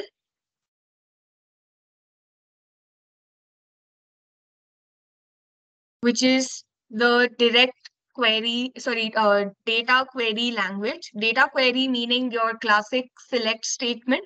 Okay, we need the select statement, what you want to select, which attributes you want to select. In order to mention that, you use the select query, and SQL without select does not work. We all know we need to start with select. So it comes under the data query language. Then we have is the DCL, okay, where you grant DML is basically, I'll come to that. Okay. Then the DCL, that is the data control language, which tells you about the where you have to manage, accessing of the database. Okay. Who to grant, who to deny, who to not, what level of um, access you want to give that person, or how much permissions you want to give, whether let's say that employee is no longer a part of your organization. Okay, so you want to revoke all his access. So in order to do that, you use the DCL commands. Okay, and then you have the DML commands. So what values you want to insert inside the table is determined by the DML commands. Okay, there is actually no difference between DML and DQL. DQL is just another name given to the select command. Okay, but it can be, it is kind of a part of the DML. Okay, so if you want to insert, you want to, yes, correct. DQL is just the select statement. Okay, if you want to, insert your data, insert values to your table, okay, into any like employee table, product table, customer table, you use the DML commands. Okay, so this is the structured query language, and SQL is more like a declarative language. Okay, DCL is transactional related commands. Okay, all the transactions that you do, if you want to commit and save point and all of those commands come under the TCL command. Okay, so all the transactional related properties, the asset properties, you work around the TCL. Okay, so this is what is SQL. Then more to SQL, we have some more objects in that. Okay, the very first is the views, stored procedures, indexes. So views are more like, I can call it like a virtualized view of your table. Okay, let's say you just don't want to see all the attributes of the tables. Okay, you can just create a virtual table. Okay, then so that can be done using the select statement. You just have to mention select and the view and then the name. Okay, it's like an abstract of your table. Okay, so you can create a view of from multiple tables. Okay, and visualize it as one. Okay, then you have is a stored procedure. So like I said, SQL is more like a declarative language. Um, and we if I have to so it just tells me what to do. Like when I say select command, okay, I am just telling it what to do. Like, okay, select star from employee. Okay, or select star from customer, select this table, select that table. So I'm telling it what to do, right? Um, it's not like a programming language. It's more like a query oriented language where you write only commands. Okay, so in programming is more like a descriptive, or more procedural in nature. Okay, where you write about, you create functions, you create loops, okay, in a programming language. But in SQL, I can't do that. Okay, if I want to enable that, uh, what we call, If I want to make it like a programming language, a SQL language, I need to use either PL SQL for Oracle or T SQL in SQL Server. Yeah. So we can do all the procedural stuff, create functions, write loops, use if else, give conditions, create stored procedures. Okay, they all fall under that category. Okay, so we are not going to go in depth of that. Okay, I'm just telling you all what you can work around with in SQL language. Okay, then you have indexes. So which row the data is, it's like a pointer at which record is your data, is where your select query will start from. Okay. Okay, it is indicating to the specific row at column. Okay, so that you can access the entire table row by row, go sequential. Okay, so these are types of the database, objects of the database. Okay, which enables you to give you more information on the database. Okay, you can create you can create stored procedures. They are like saved in the memory. You can use it again and again. Indexes, you can work which you don't want to start with the first row, you want to start with some other row. Okay, you can clearly do that. You want to create views, you want to do joins, you want to do write subqueries. All those things come under this. So we are not going to go in depth. Okay, just how relational objects work is what I have just mentioned over here. You will have to study in depth. You will have to have a prior knowledge of SQL language.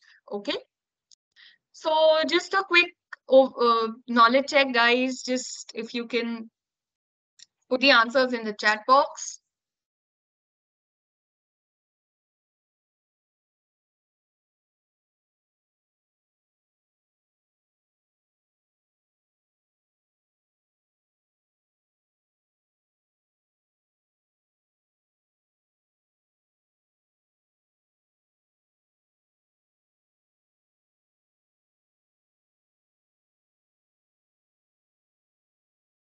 Yes, the answer for first is B. One of the following statements is a characteristic of a relational database? Of course, it's going to be rows, tables, correct, that represent a database.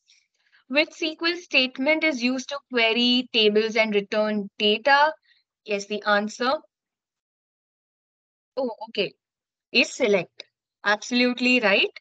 And then what is an index? It's something that will tell you a structure that enables, of course, points at that particular value inside the table, helps you locate your data in the table quickly. You can modify that. Up to you. You'll have to know how to do it. Okay. So this is what is the relational data. Now, in lesson 2, we are going to look at the services that are involved in working with this relational data. Okay, so the classic service or the generic term that Azure has used is Azure SQL. Okay, so if you want to work, with SQL on the cloud, okay, and all of you all know what is cloud, right? So if I want to work with it, I can use the Azure SQL. So Azure SQL, like I said, is a generic term. It has 3 different services. The very first is the SQL Server, uh, SQL Server on Azure VM. So this particular service is more like IaaS, like if you want to create a SQL server on a virtual machine. Okay, so like I mentioned earlier, IaaS is something where you have the flexibility of managing the infrastructure, operating system, what you want, virtual machine, the image of the operating system. Okay, it can be customized. You can use the pre-existing images as well. Okay, it's all up to you. Okay, you get the flexibility. So if I want to install a database on that virtual machine, see, if I want to install SQL Server, I can do that. So I have a service available that is called a SQL Server on Azure VM. Then we have Azure SQL Managed Instance. So if you, let's say, have a SQL instance already created on on-premise or your private cloud, and you want to do migration, okay, you can use this particular service. So it comes in the form of a pass. Okay, you just have to do some basic configurations, okay, and automatically your database from the on-premise environment gets migrated on the Azure cloud environment. Okay, so it's more like managed instance is more like a PaaS service oriented. Then finally, we have is the Azure SQL database. SQL database is the exact same thing of Microsoft SQL Server, the SSMS software. I don't know if you all have heard of it, but it's the exact same thing that works on cloud. Okay, so you can use that if you want to create a SQL Server on cloud. This is a service that you will be using. Okay, then apart from that, we have other third-party open sources softwares also available. Like when you know install a database on your local machine, there are lots of challenges that one might need to face, right? Whether you have that much space or not, whether you have the whether it's an office laptop, right? So whether you have the permissions or not, cheapest, they're all open source. It's all free. So nothing as such cheap on. If you're talking in terms of Azure, then the third-party softwares are expensive. Okay, they cost a lot. The servers cost a lot.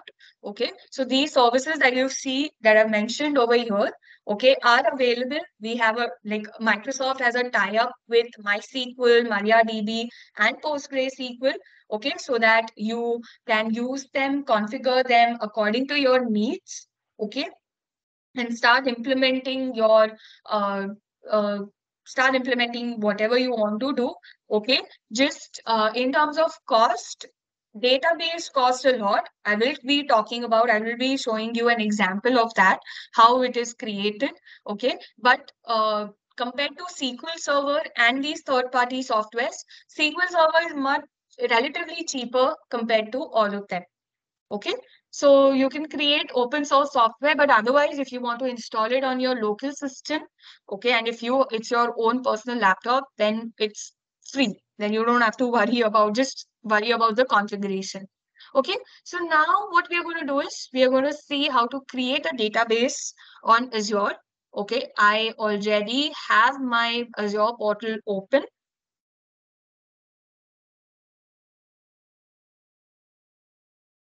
So I will just briefly even show you all or give you a tour of the Azure portal. So this is how your Azure portal looks like. Okay. This is this is where you can search for any any resource that you want. Okay, virtual machine, storage account, databases. Okay. So now I'm going to go for the SQL databases that are there. Okay.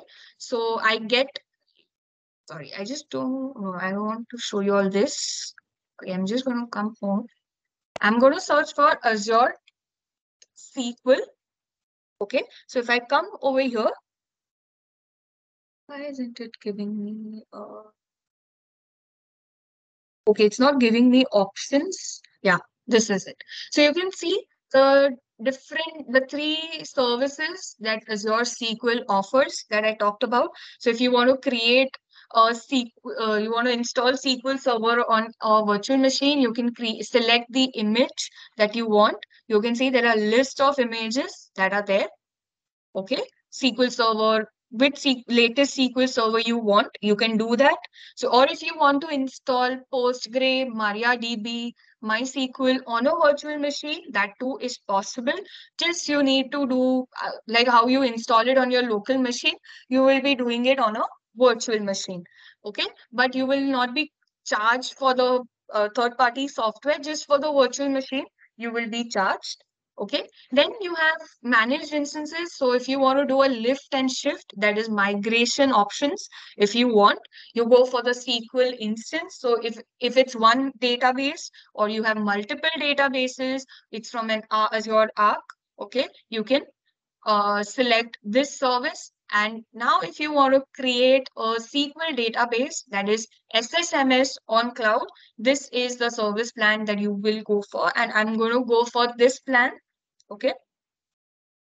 So I have come into my environment. I'm going to create a new resource group. Okay. Like you all know, we need a resource group for every service that every resource that we create. Okay. So I'm going to create a resource group, and I'm going to call it webinar. So whatever services, guys, I create for today, I'm going to store it in this resource group. So in the end, I will be able to delete the entire resource group and I will no longer need it. Okay. Now I'm going to create a database. I'm going to give my database a name. So I'm just going to say database. Okay. And check for the whether it's unique or not. Okay. Check whether it is validated or not. You should get a tick mark over here. And now we are going to create a server. Okay, like you all know, a database is deployed on a server. So we will need a server of our own. Okay, so I'm going to create on new because I don't have a server created. And I'm going to give it a name, check whether it is valid or not. Okay, so I always prefer to give some number. Let's see if it's taking, like today's date is 14th. Okay, it's not taking that. Probably this. It's you can give any numbers. Okay, it's not even using that. So you guys will have to do some trial and errors. Okay, and region I'm going to keep East US because it's going to give me the cheapest option. I'm going to go for SQL authentication. I'm going to create a SQL user, some unique name, and then give a password of your own.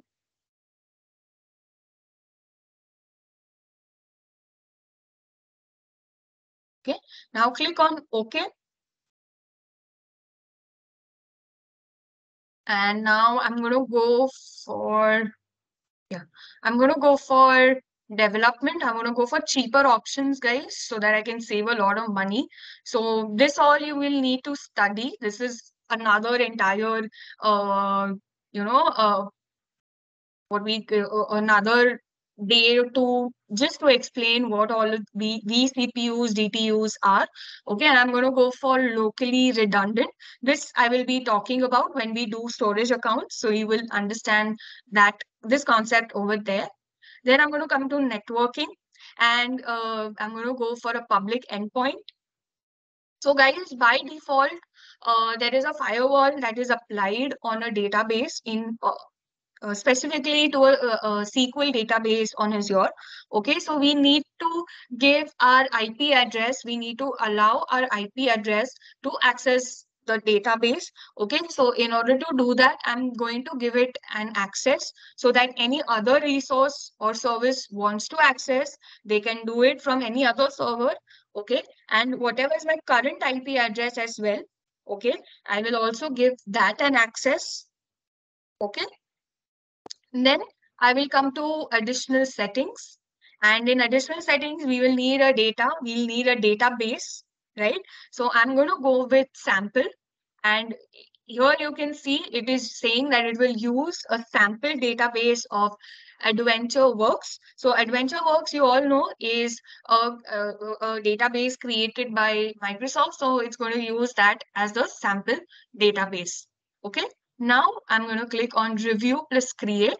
It's going to validate whether I can use or create a database in that specified region or not. Okay, and it will give you an idea of cost and everything, how much it will be charged. Okay, and I'm going to click on create. So it's a big resource. It's going to take time to create.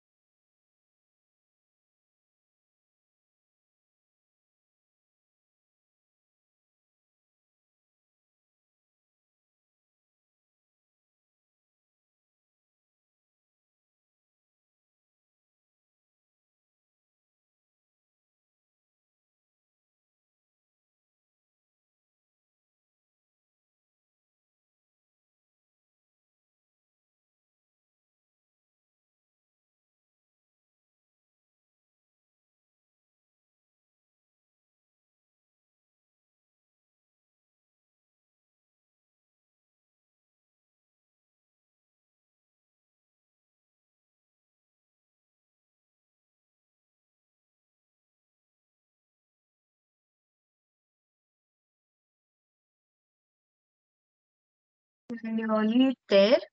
Okay, it has already created all these things. Server is also being created. Just database is being created.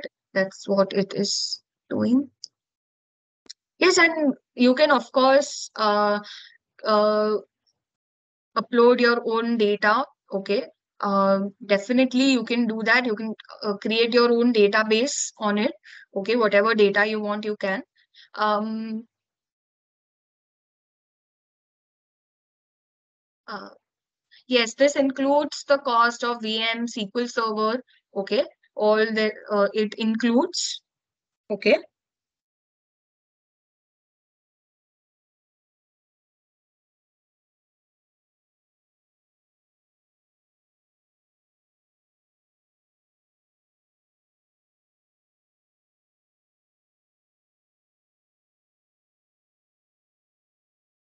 Yeah, the resource has been created. So let's go to the resource.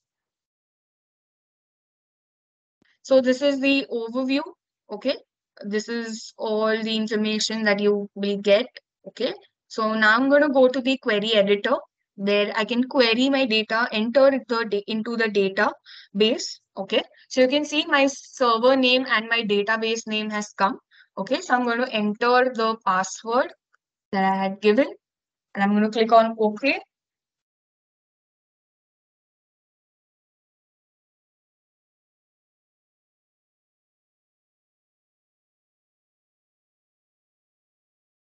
What did I add?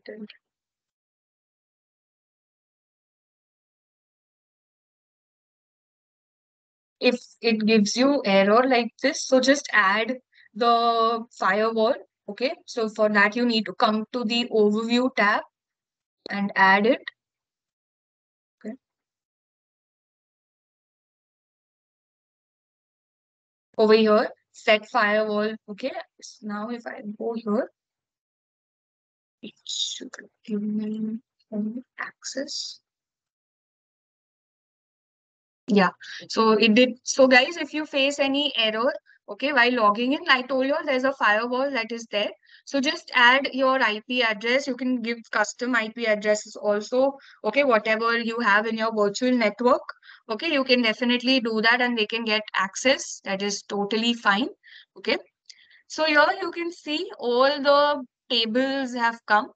Okay, you can query these tables. So this is where you can write the queries. So if I say select, keep it capital, select star from, okay, a simple query I'm just running. I'm just going to say sales product. Okay, and I'll just give it a semicolon, select it, okay, and then run it. So here you can see it is taking some time, okay, to query. So you can see your output over here.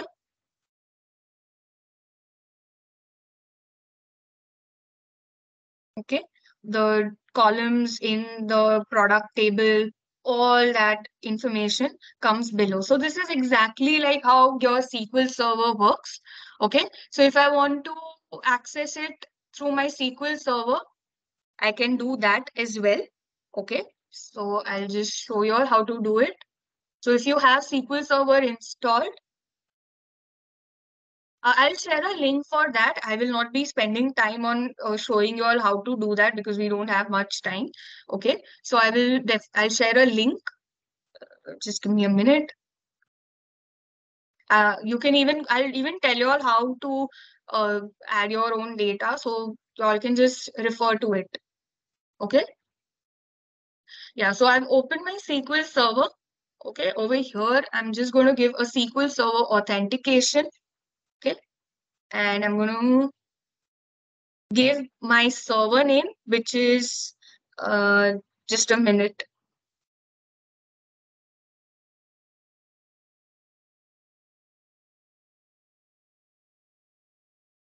Yeah, sorry, there was some mistake. Yeah, so if I come to over here, Just say okay. So you can see there is a SQL. So this is the name. So I'm just going to copy this. Okay, come to my SQL server. Okay, and given my credentials,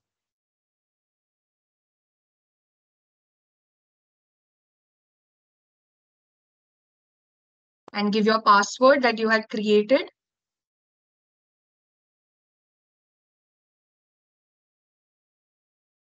And just click on connect. Just a minute.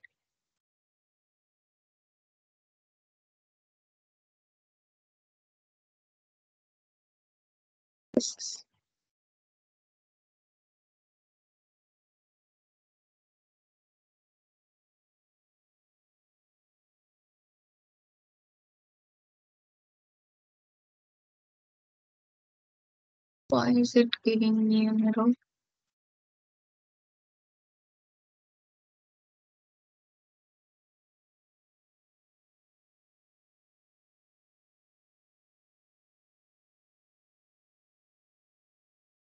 Come on.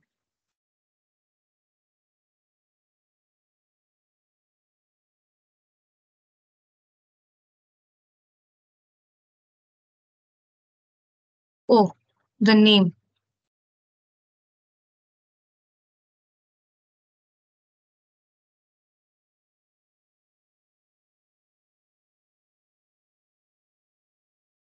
Yeah. So I can access the database even on my SQL server. So it's getting connected. Okay. So all the databases, the AdventureWorks database is going to come in over here. So if you view tables, so here also you can come and upload your own data. Okay. That is also one way of doing. If you have SQL Server, Oracle, whatever, you can do that. Okay. So you can see all the tables have come and then you can start querying it. So if I say new query, I say select from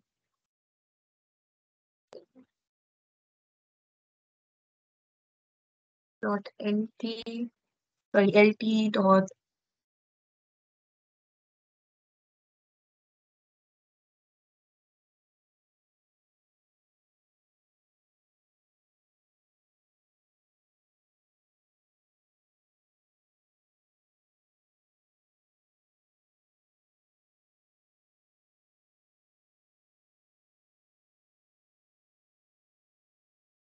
work.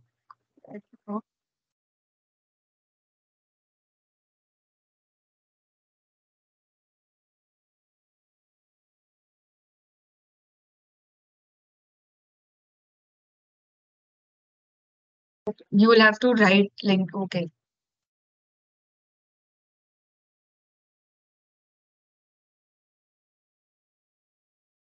Sorry guys, I think network problem and all it is making it slow.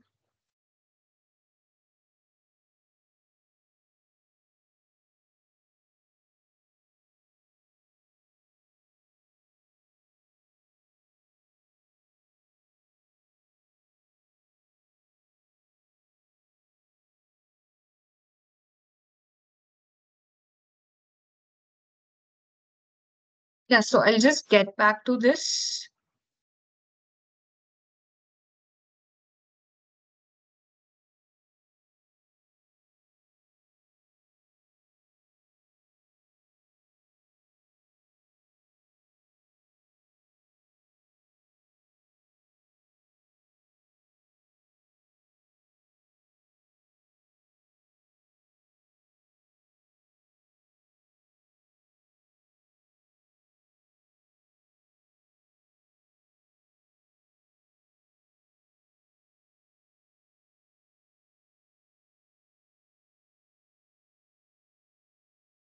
Yeah. Okay. So this is how you can work around using the SSMS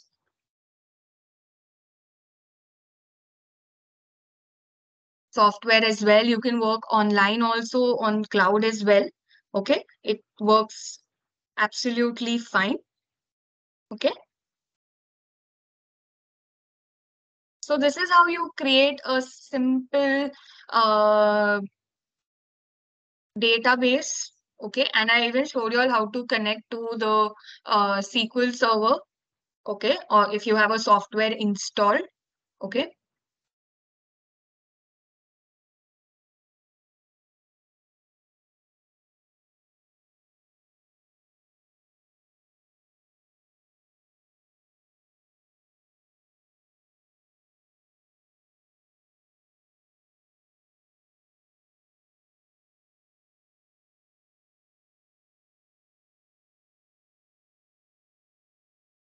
Yeah.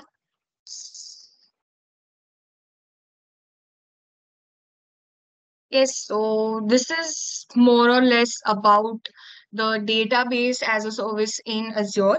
Okay, you can create any of these instances. It's up to you. Okay, guys, we're not going to go in much depth of what is DML, all the SQL language. I'm not going to sit and teach all that. Okay, it's something that is a prerequisite. Okay, that you know. Okay, so that's what we did in this entire module too. Okay, it's just more or less like an overview of the topic. Okay, so you can connect to your database if you have SSMS installed and all of that. Okay, so just quickly, let's do a knowledge check like all how we've been doing. Okay.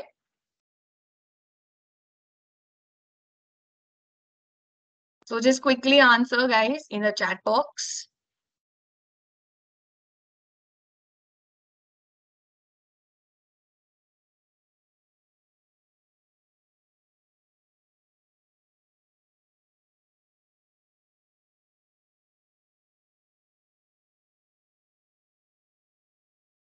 Yeah, so guys, the concept of elastic pool and single database, like elastic pool is like a pool of databases that you have. Okay, so if you need more databases, you can just get it from the pool. Okay, and use it. If your load increases on one database, like scalability, if you're looking for, you can just take a database from the pool and use it. Okay, then yeah, that's the only concept that is there. Okay.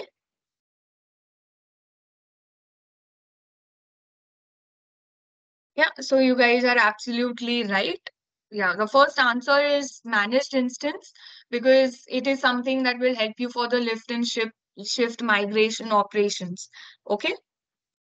So with this, we bring an end to module 2. That's it in module 2. So it has the least percentage that I showed you. Okay. It is only about 15 to 20%, but still it's important. Okay. And in the end, we will be looking at um,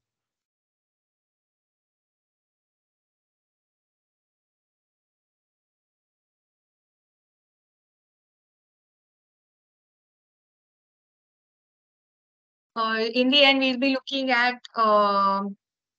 yeah, I will just talk about like I can't understand your question, like why not manage instance for this? So if you have to manage LAMP application, like it's mentioned over here, okay, you can use MySQL, and it is used for those operations. Like if you have a Linux or you're using Apache, okay, connecting to a Linux machine using MySQL is much more easier than any of these two. Okay, so that is why, or you want to work with PHP, any of these domains you're working and you need a database, then MySQL is and why there is no managed instance, I have no idea about it, but there is a direct, I'll even show you. Um,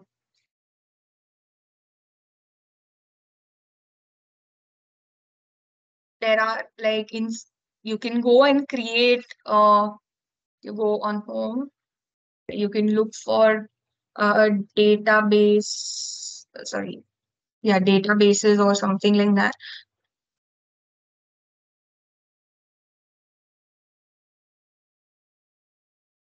So for MySQL servers and all, you can create one. Okay, this is how you simply, all you need to know is about a flexible server. Okay, this is a concept that you need to go in depth, like I told you. Okay, so there is no managed instance for this, but yeah, it's more or less managed instance only. It's like a PaaS service that is there. So yeah, I actually didn't understand your question. Like, if you can elaborate.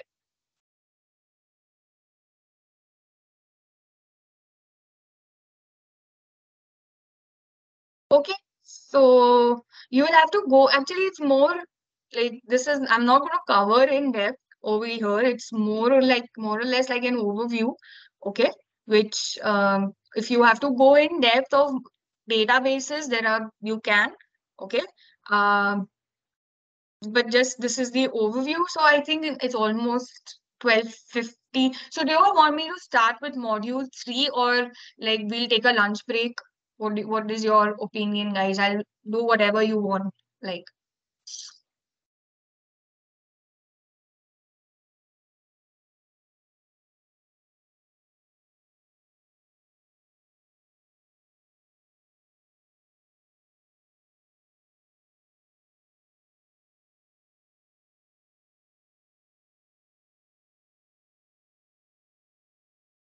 okay.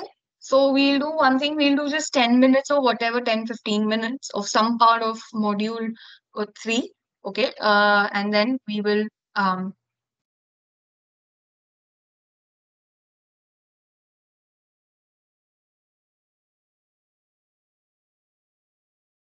yes, guys, just if you are working with a database, okay, um, just keep in mind that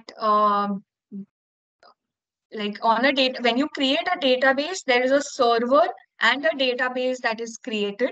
Okay. And if you're working in free trial or something, it is always advisable that you delete the server.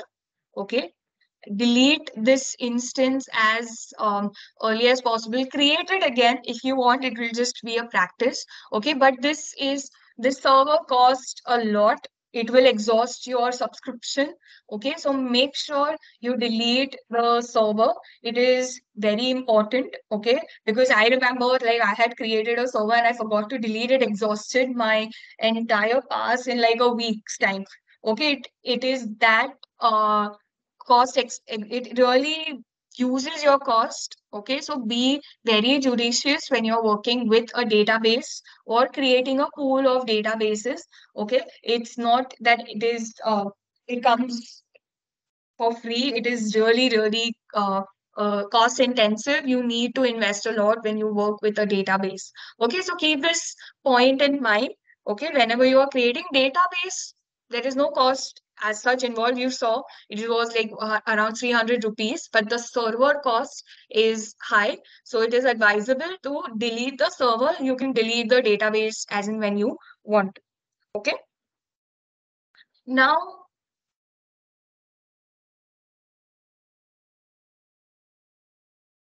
the basic cost and unit, I'll show you all the costings. Okay, it's up to you all what you select. Okay, it's cost depends on what you select, like the disk and the CPUs or your configuration. Okay, whether it's for development or for production. Okay, these are the factors that matter. You can add, you can still configure and change and reduce the cost. Okay, so in the end, I'll just show you all how to manage your cost. Okay, how you can predict the cost. So for now, let's start with um yeah, there are free tier, not free tier, basic tiers actually, not free. Database is actually not free. You need to select some basic or standard tiers. Okay, like I said, you can manage that cost. Okay, you can predict what the how much the cost it's going to cost you. Okay, so I will show that in the end. Okay, to you all. So now let's get started with module 3.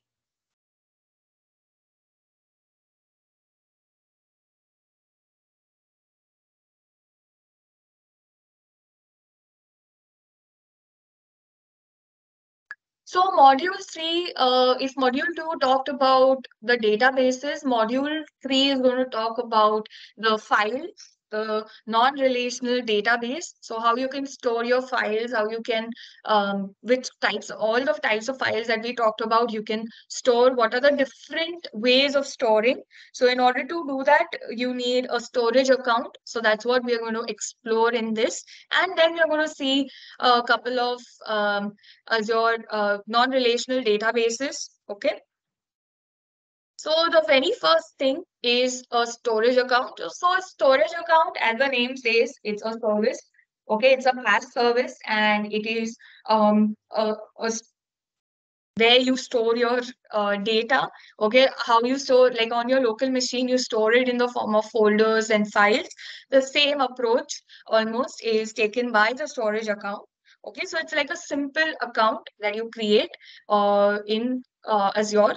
Okay, so if you can't afford to buy a hard disk, some external storage service, okay, like a USB or hard disk or pen drive or whatever, okay, you can store your data online, okay, it's on a storage account, okay, like all your files and stuff, okay. So storage account is basically of four types on Azure. Okay, there is a blob storage, you have file storage, you have table storage, and you have queue storage. Apart from that, there is disk storage also, but we are not going to look at it. It's pertaining to your virtual machine, or you have the concept of managed disk and unmanaged disk over there, but it's too much in depth. So we are not going to go much more into that. We are going to look at the four types that I just spoke about. Okay, and the most important and the most commonly used is the blob storage. So blob, like we saw in module 1, is binary large object, okay, where you can store any file you want, CSV, JSON, your audio, video files, anything, you can store it in blob. Okay, so a blob is, so in order to use a blob, you need to have a storage, you need to have an account, a storage account. Okay, then you need to create a container. So on Azure, a blob is called as a container. Okay, and inside that container, you store your blobs, objects. Okay, whether it's an image file, it's a text file, it's a CSV file, you can store it over there. Okay, so these are the three basic types of resources within the blob. Okay, and you can organize it, okay, the way you want it. You want a file folder created, you can do that. Okay, and then there are three types of blobs, that is the blob, the page blob, and the append blob. So what is a blob? It is the blob where you store all your images, your all these objects, binary large objects, are stored in nothing but the blob. Sorry, we will not be sharing the presentation. Okay, you can subscribe to our YouTube channel if you want. Okay, from there you can definitely refer to the recording. Okay, then we have is the page blob. So page blob is more or less associated to the disk storage that I was talking about. Okay, and guys, I will be telling you all about these, from where you can refer to these to this material. I have taken it from the Microsoft official site. I will be sharing all the details. Just keep a little patience. Okay, I am going to help you with it. We are going to be discussing about the exam prep also. I'm going to be giving you an overview of that as well, where you can schedule your exam and how you can prepare for the exam, practice test, how you can start your Azure free trial. All that I'm going to discuss towards the end. Okay, so my primary focus right now is to cover the modules, okay, give you an overview of DP-900.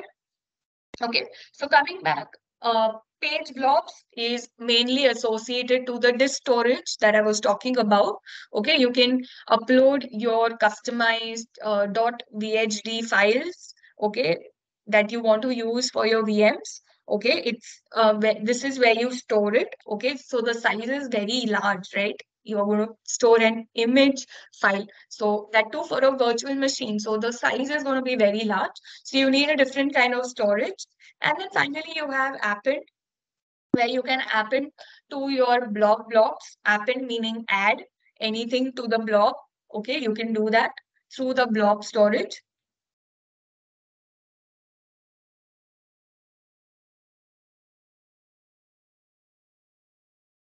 Okay, then there are certain, yeah.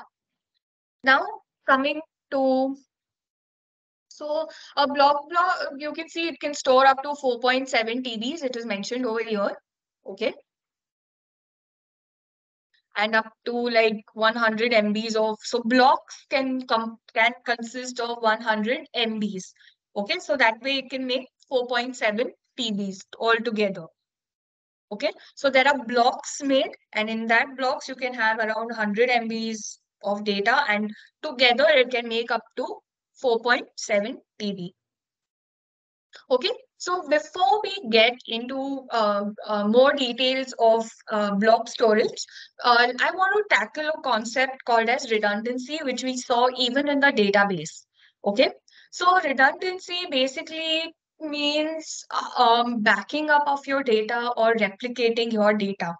Okay, so that, okay, whenever you there is some for some reason, okay, your, yeah, any reason for natural calamity or power failure, or for any reason your data is lost, it can be recovered so that your data is highly available and durable. Okay, so I hope I don't need to tell you all what is high availability. Okay, yes, it will cost a lot, that's for sure. Okay, so in that situation, we need to make our data redundant. We need to back up our data. And in order to do that, we have various ways. The first way is the locally redundant storage. Okay, so what is a locally redundant storage? Do you all know what are availability zones? Basically, can you all just quickly tell me what are availability zones? Since you all know what are regions and all of that, so I'm pretty sure you all know what is a availability zone. Yes, guys.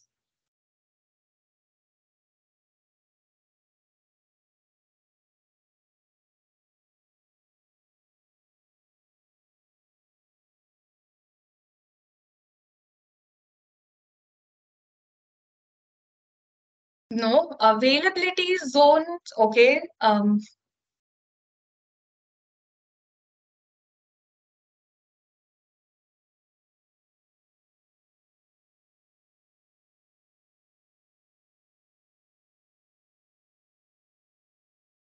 Okay, so we all know the concept of, okay, I'll just open Paint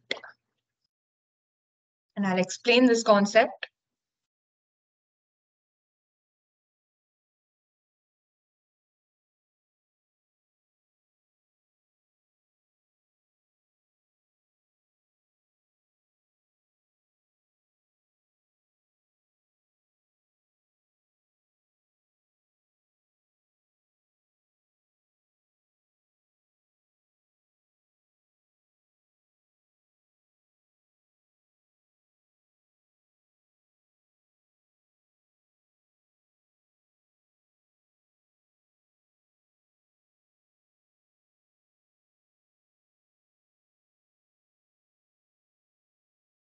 Sorry, guys, I am facing some network problem.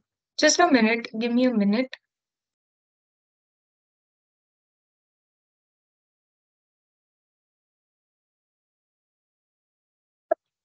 I can, but you will not be able to understand it verbally. It's better if I show you all visuals. It will make it very much clear for you all.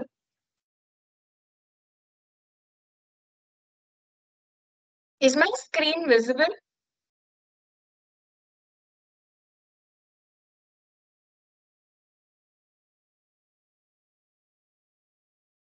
Okay. So, when you, like I said, you need to select a region in Azure. Okay. So, a region is divided, okay, into something called as availability zones. So every region has three availability zones. So what is an availability zone? It is, let's say, more or less like a data center.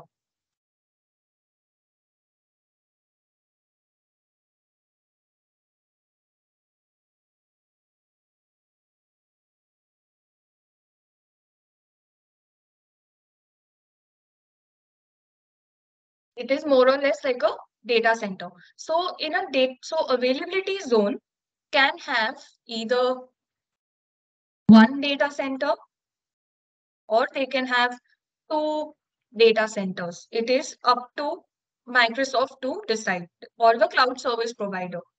Okay.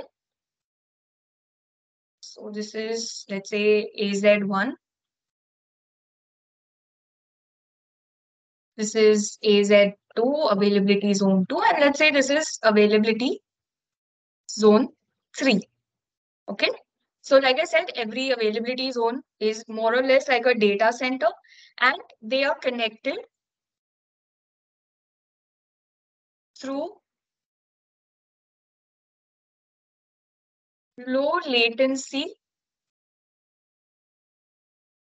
optical fibers. Why low latency? Because when you are transferring data or working around between availability zones, backing up your data, so these availability zones or data centers should not be responsible for, causing that delay, okay, causing that factor of providing you with latency so that your high availability, that is HA, is low. Okay, so they should not be responsible. So your cloud service provider should not be responsible in order to add to that delay. So that is why they are low latency optical fibers. Okay, so now when I use called as locally redundant storage, so what does this do? It makes actually three synchronous copies of your data. Now, what do I mean by this? Okay, so let's say I have created a storage account. Okay, and on that storage account, I have my data stored. Okay, so let's say it has stored in the first availability zone. Okay, and we all know that availability zone is basically made up of data centers. And a data center looks like, like a big building full of servers. Okay, and we have something called as racks of servers. So how we have a building full of floors, similarly we have a data center which has multiple racks. Okay, so this is how it looks like in one. This is how it looks like, data center, and this is what is a part of the availability zone. Okay, so when I say locally redundant, okay,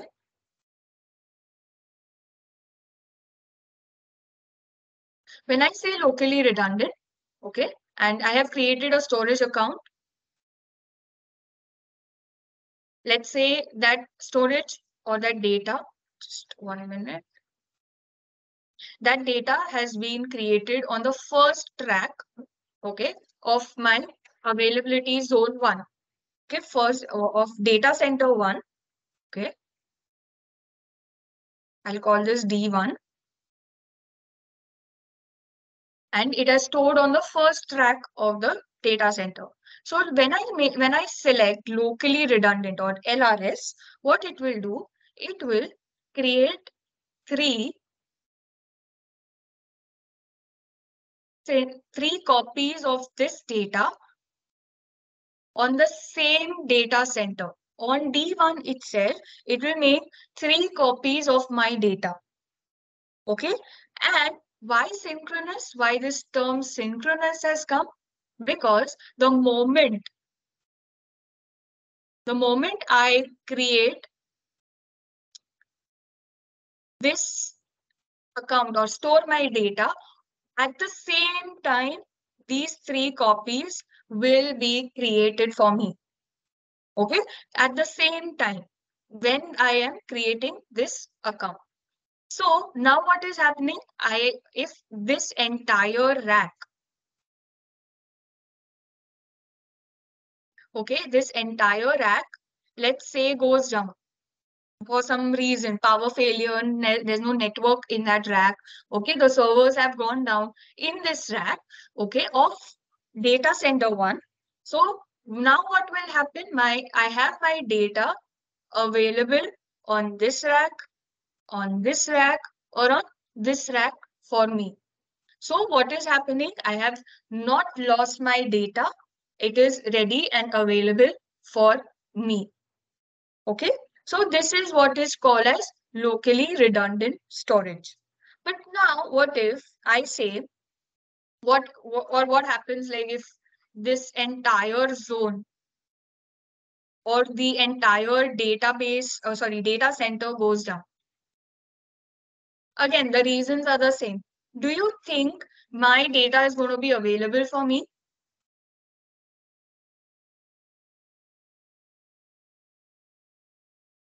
Do you think your data will be available for you guys?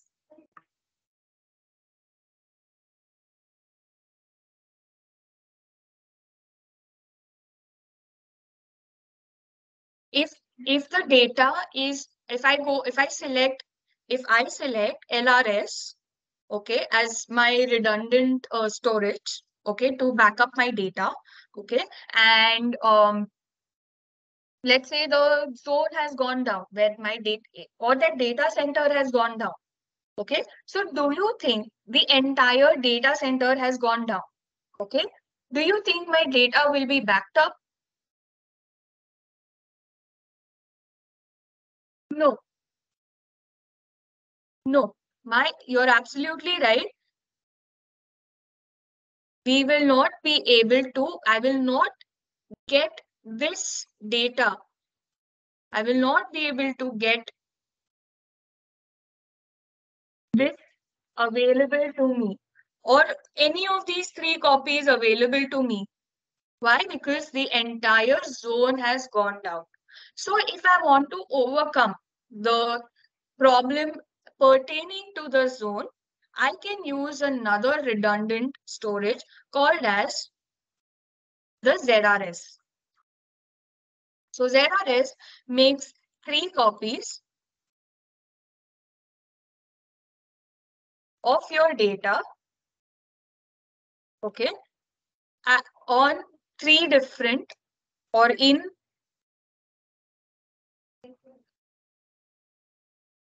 availability zones synchronously.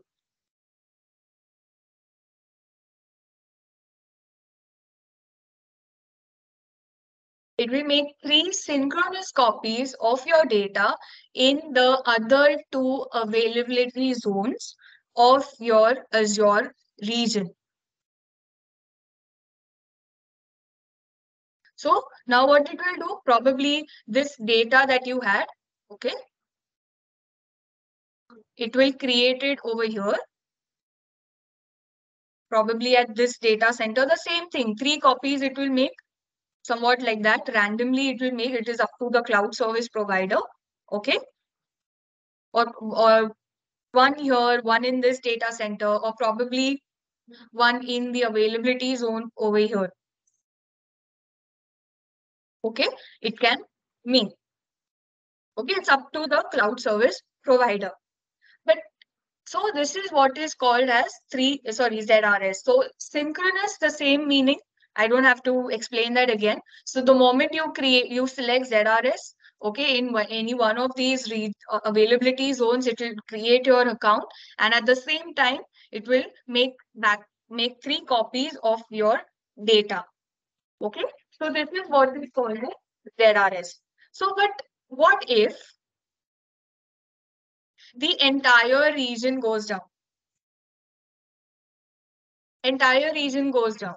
What's going to happen? Do you think ZRS will protect me from it? No, right? It's not going to help me at all. So in order to do that, right, and in order to save from this, okay, from this particular failure, from region level failure, Azure has given me another redundant storage called as the GRS.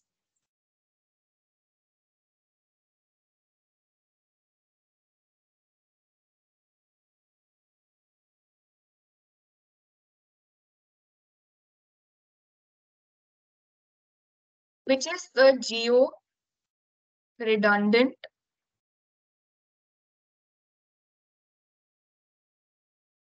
storage. So this is nothing but LRS plus 3 asynchronous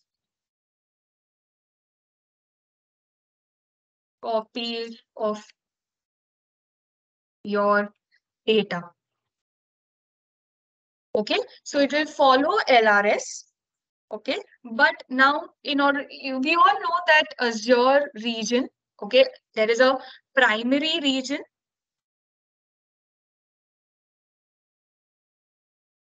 Okay, and then there is a secondary region.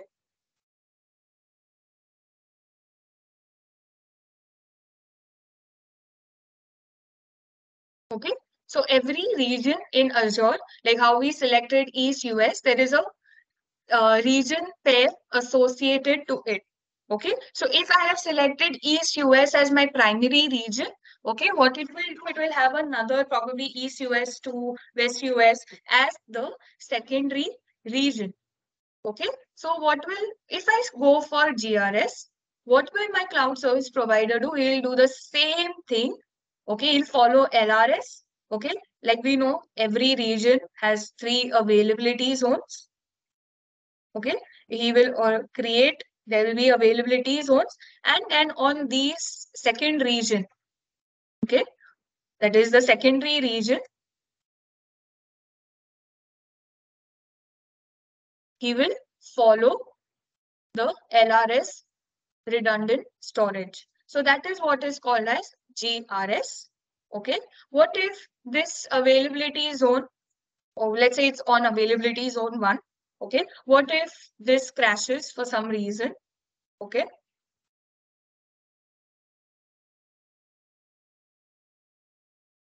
what if this happens? So then what it will do? It will go for GZRS, which is nothing but ZRS plus 3 asynchronous copies of your data. So guys, asynchronous meaning not at the same time. Okay, if synchronous means when you create your account and at the same time it will be backed up. So asynchronous is obviously going to be the opposite. Okay, and it is going to not at the same time when you create a data storage, it is not going to be backed up at the same time. It is going to, after probably an hour or so, it will back up your data onto the other region. Okay, but of course, this comes with a heavy price. Okay, you are going to have to use, you will have to give a lot of you will have to invest a lot of money in order to use GRS zones of redundant storage. Okay, it's going to be very cost intensive. Of course, you're going to get high availability and durability is going to be around what?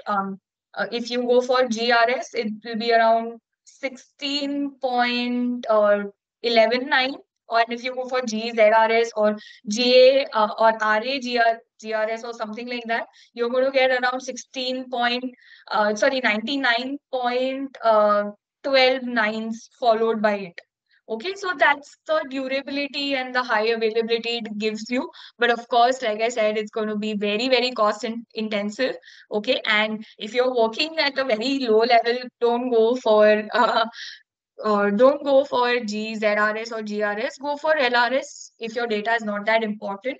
But if you are working with a critical data like army data and all of that, okay, you should go for GRS because you will be investing that much into protecting or backing up of your data.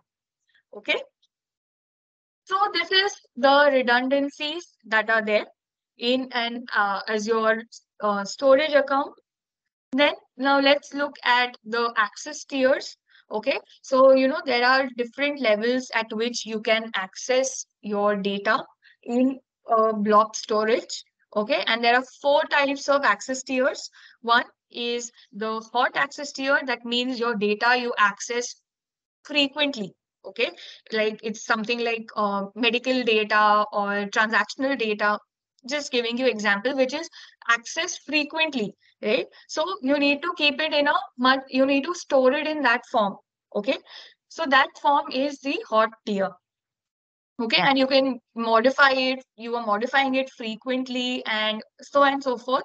Okay, but of course this is going to have the highest cost. Okay, access cost, it's going to cost you a lot. Okay, because you're accessing it frequently. Then you have is the pool tier. So let's say you are not accessing that data frequently, in like let's say one no, 30 days. Okay, you are accessing that data. Okay, within 30 days, like you want to see what was the last month sales data, what was the what was the traffic generated on your website, not on daily basis. It's not something that is critical, right? So you want to access it probably after a month. Okay, or within like 20 days, 25 days. Okay, you can store it in the form of a pool access tier. Okay. Then Microsoft has recently launched this tier. Earlier, it was not there. It is come up really recently. It's called a cold tier. Okay, so let's say you don't want to act. So because after you have the earlier there was cool tier, and then there was archive tier. So archive, you couldn't access the data like for quite a long time, 6 months for 180 days. You couldn't access that data like, and of course, if you are rarely accessing that data, you will store it in the archive tier. Okay, but there was no middle ground between the two. Okay, so if you want to access it in a week or so, please go for, I would say go for cool tier. Okay, the process of accessing the data from a cool tier is much better compared to a cold tier. Okay, but there are some places where people don't want to access that data on a weekly basis or a monthly basis. They want to take a time, probably 3 months, and so forth. So that is why, for those reasons, a cold tier has also been introduced by Microsoft. Okay, so it is all dependent on how frequently you access your data. Less frequent, like all stages Microsoft has covered for you. Okay, it's all up to you whether you want to access, how you want to access it. Okay, certainly the the cost varies. Okay, the cost for each tier is going to vary. Okay, the more you invest, you can get the data as fast as possible, you can access the data as fast as possible. But if you let if you put in less cost, of course it's going to give you time to access. It's not going to give you that easily accessibility. Okay, so that's that's that's the only challenge that is there. Then of course, finally, like I talked about, is the archive tier. Archive tier, you don't want to access data for 6 months, or let's say. Okay, you can go for the archive tier. It is the most flexible. I mean, it is the least I mean, the least cost is involved in creating an archive access tier. But if you have to access this data, if you have put it into archive tier, then you will have to, you know, um, wait for a long time, 1 hour, 2 hour, for in order to access that data, because it's going to take a lot of time. It's not being touched, no. So it's of course going to take time to. It's not going to be easily accessible to you. Okay, so that's the only disadvantage I feel that's there in archive tier. Okay. So if you've stored anything into archive tier, you can make it into a cool tier, you can make it into a hot tier. It is up to you. Okay. That process is called as rehydration. Okay, so something that you convert from archive tier to a whole hot, cool, cold access tier is called as rehydration. So this was about access tiers. Okay, so this was in general about blob storage. Okay, so blob storage uses a concept called as flat flat namespace. Okay, so it does not have a hierarchical approach. If you want a hierarchical approach, you need to use the data lake store Gen 2. Okay, there was a generation one, which I'm not going to talk about. It's not needed. So we'll talk about the latest service that Microsoft is giving you.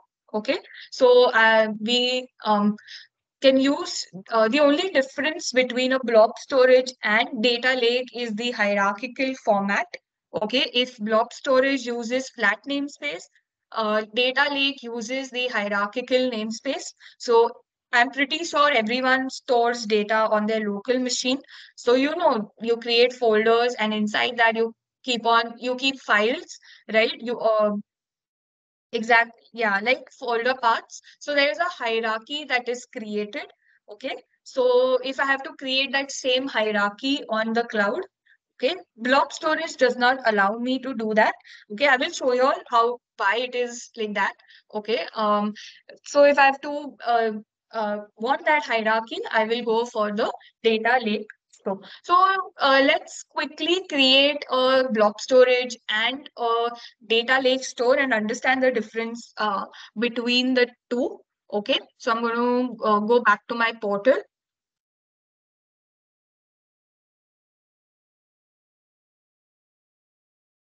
I'm going to go to storage accounts. Okay, I already have some created, so I'm going to create a new one over here. And I'm going to go for the resource group that I created earlier. Yeah, you have to give a very unique name to your storage. Okay, so I'm just seeing, and it has to be validated. Okay, go for locally redundant. Okay, and then just click on review.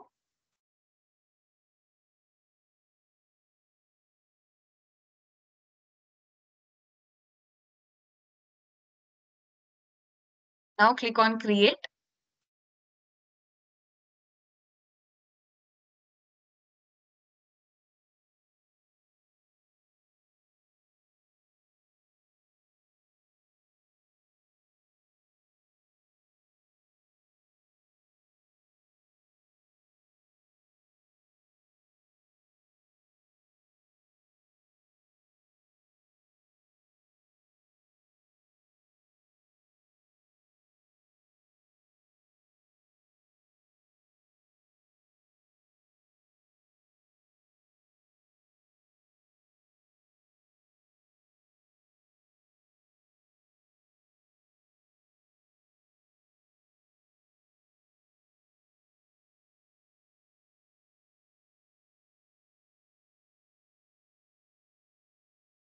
No, we did not do this before. We are creating a storage account. That the earlier lab was about database. So I'm just creating a storage account.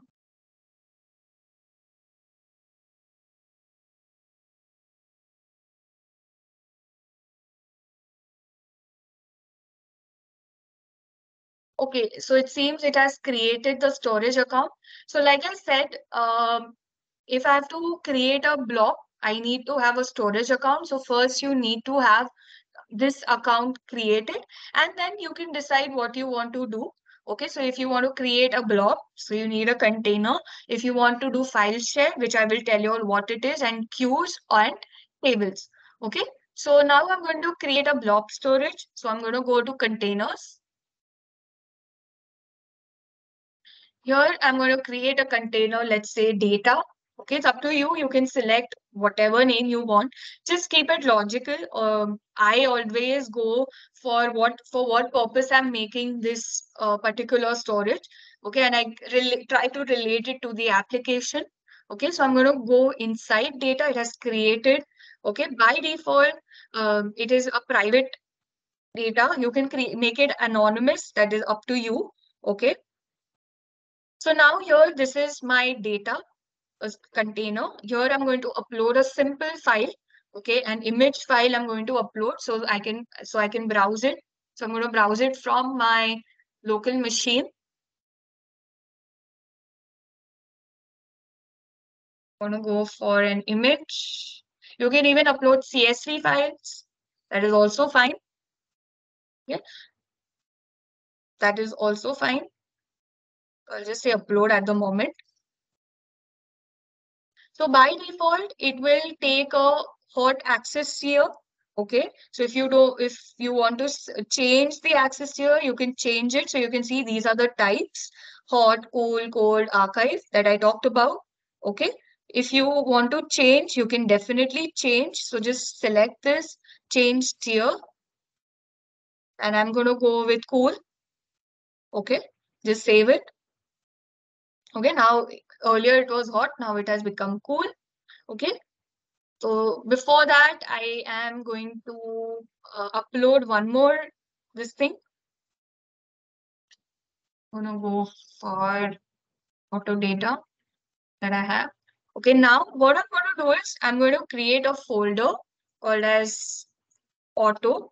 Okay, and I'm just going to click on upload. Okay, so now you can see I have a folder with my file auto data CSV. Okay. So I'm just going to keep this on hold. Before this, I'm going to create a data lake storage. So I'm going to come home. I'm going to go to storage account. Okay, I'm going to create a new storage. So it's the same process. You'll need a new storage.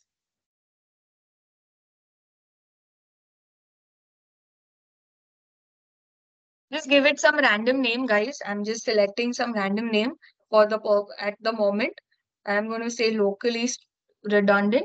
Now I'm going to come to the advanced options and scroll down. So if you see, there is you have a feature to enable hierarchical namespace. So what I'm going to do is I'm going to enable this. Okay. And now I'm going to click on review.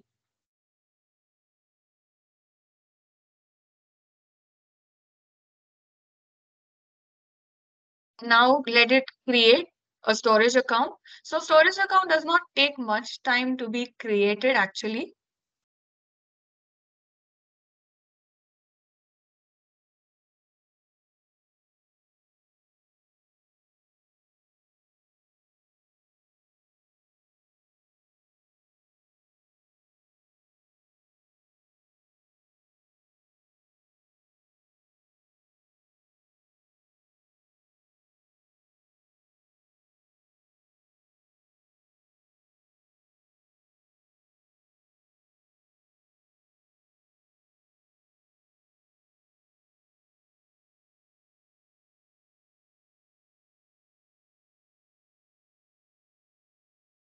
I doubt it will give you, the access to create with the same name. I doubt that. Okay, because it's because these names are very unique, and once somebody uses it, it's no longer available to you. So I would recommend to use different names. Okay, and Ganesh, I don't understand what do you mean by performance. Like in terms of what? Can you just elaborate on that?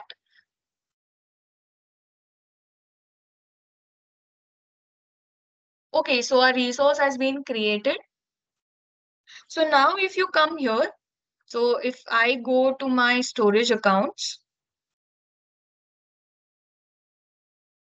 so here you see the symbol for the container is different. And if you come to the data lake storage, here you can see the symbol for the container is different. So this symbol indicates that this is a hierarchical namespace. Okay. So how hierarchical? Now I'll just show it to you. I'm going to create a container here as well. So you will by default, guys, you will need a container whenever you work with storage account. Okay. Let's say data. Now here I'm going to upload the same file. Open. Here also I'm going to create a folder with the same name, auto, let's say, and I'm going to say upload.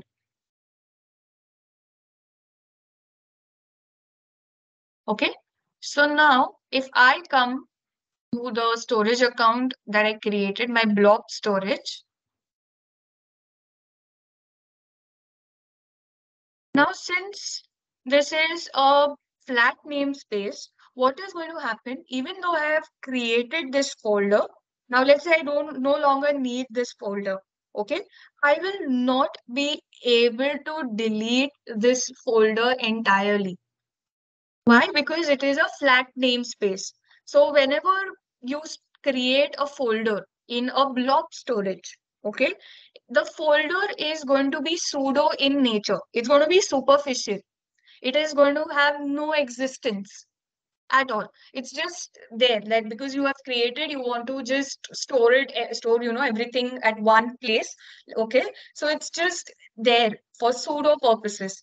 Okay, but it has no reference to your files inside. It is just there. So if I want to delete this entire folder, I will not be able to delete it.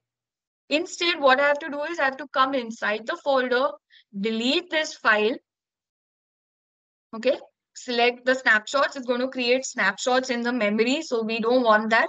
Okay, so you have to select these. Okay, and if I click on OK now what will happen if I come to data, you can see the file is no longer available to me.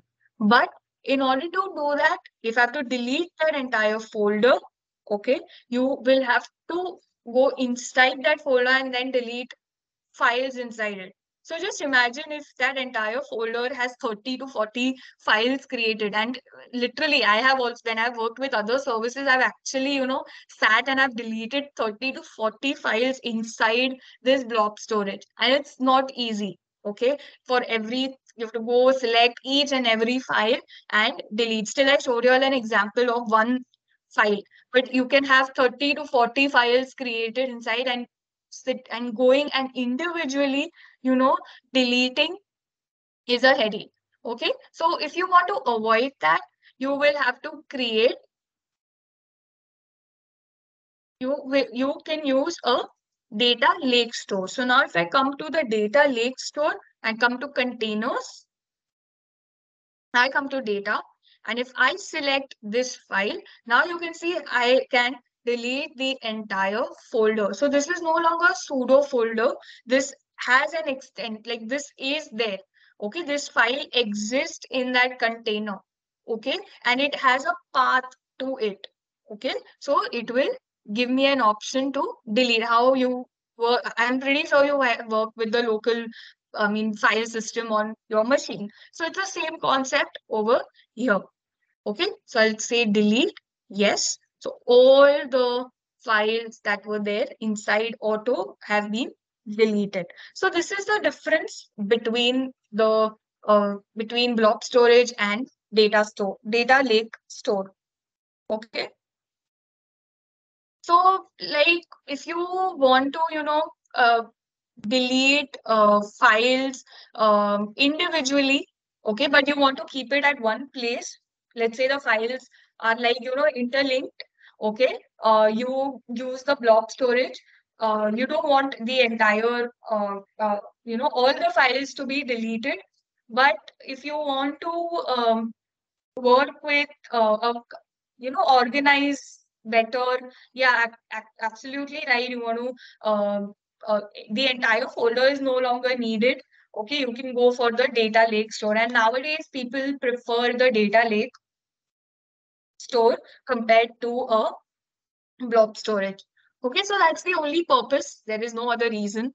Okay, in order to use a blob storage and a data lake, both are the same. Just this one difference that is there.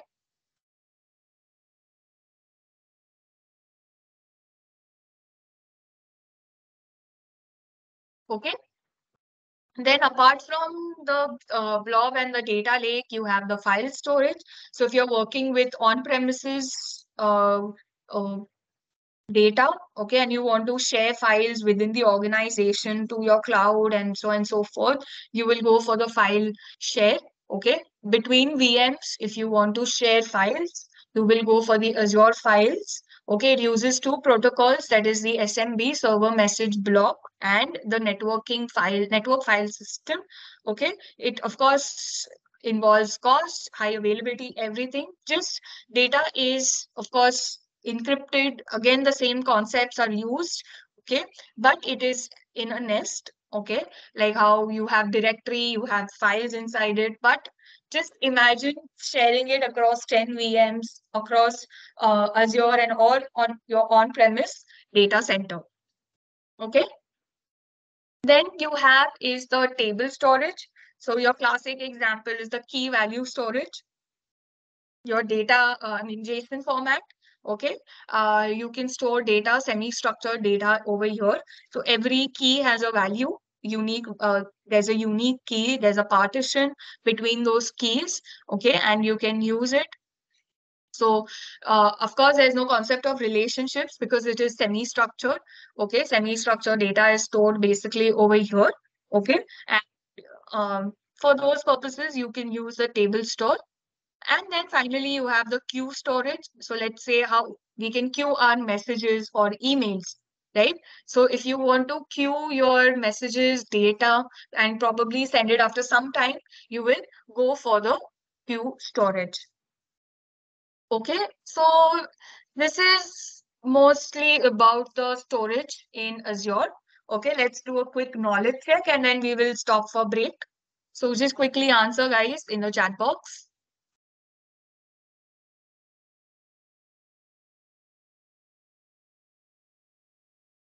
So a table will require a partition key and a row key, okay, because there are multiple keys, so you need to partition them, okay. So you will require the partition key and the row key. Then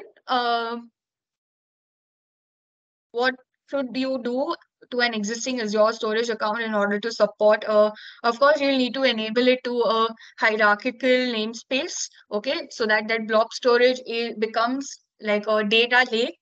Okay, so that hierarchy is there. And of course, if you want to share data between on-premise and cloud, okay, or between VMs, you will go for the file store. Okay, so with this, we have not concluded module 3. There's still much left. So now I think it's almost 1:40. So we are going to take a break, okay, a lunch break. So a 1 hour lunch break we will be taking. So it's, let's say, 1:40 and we'll resume at 2:40. Okay, so see you after the break.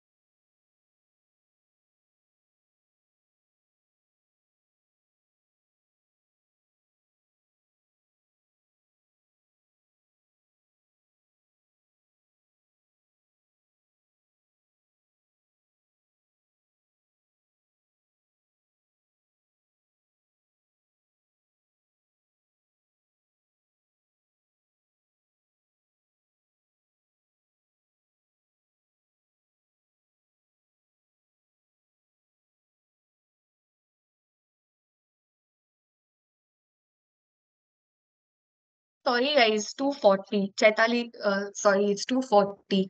My mistake. Just change it. Yeah, sure, sure.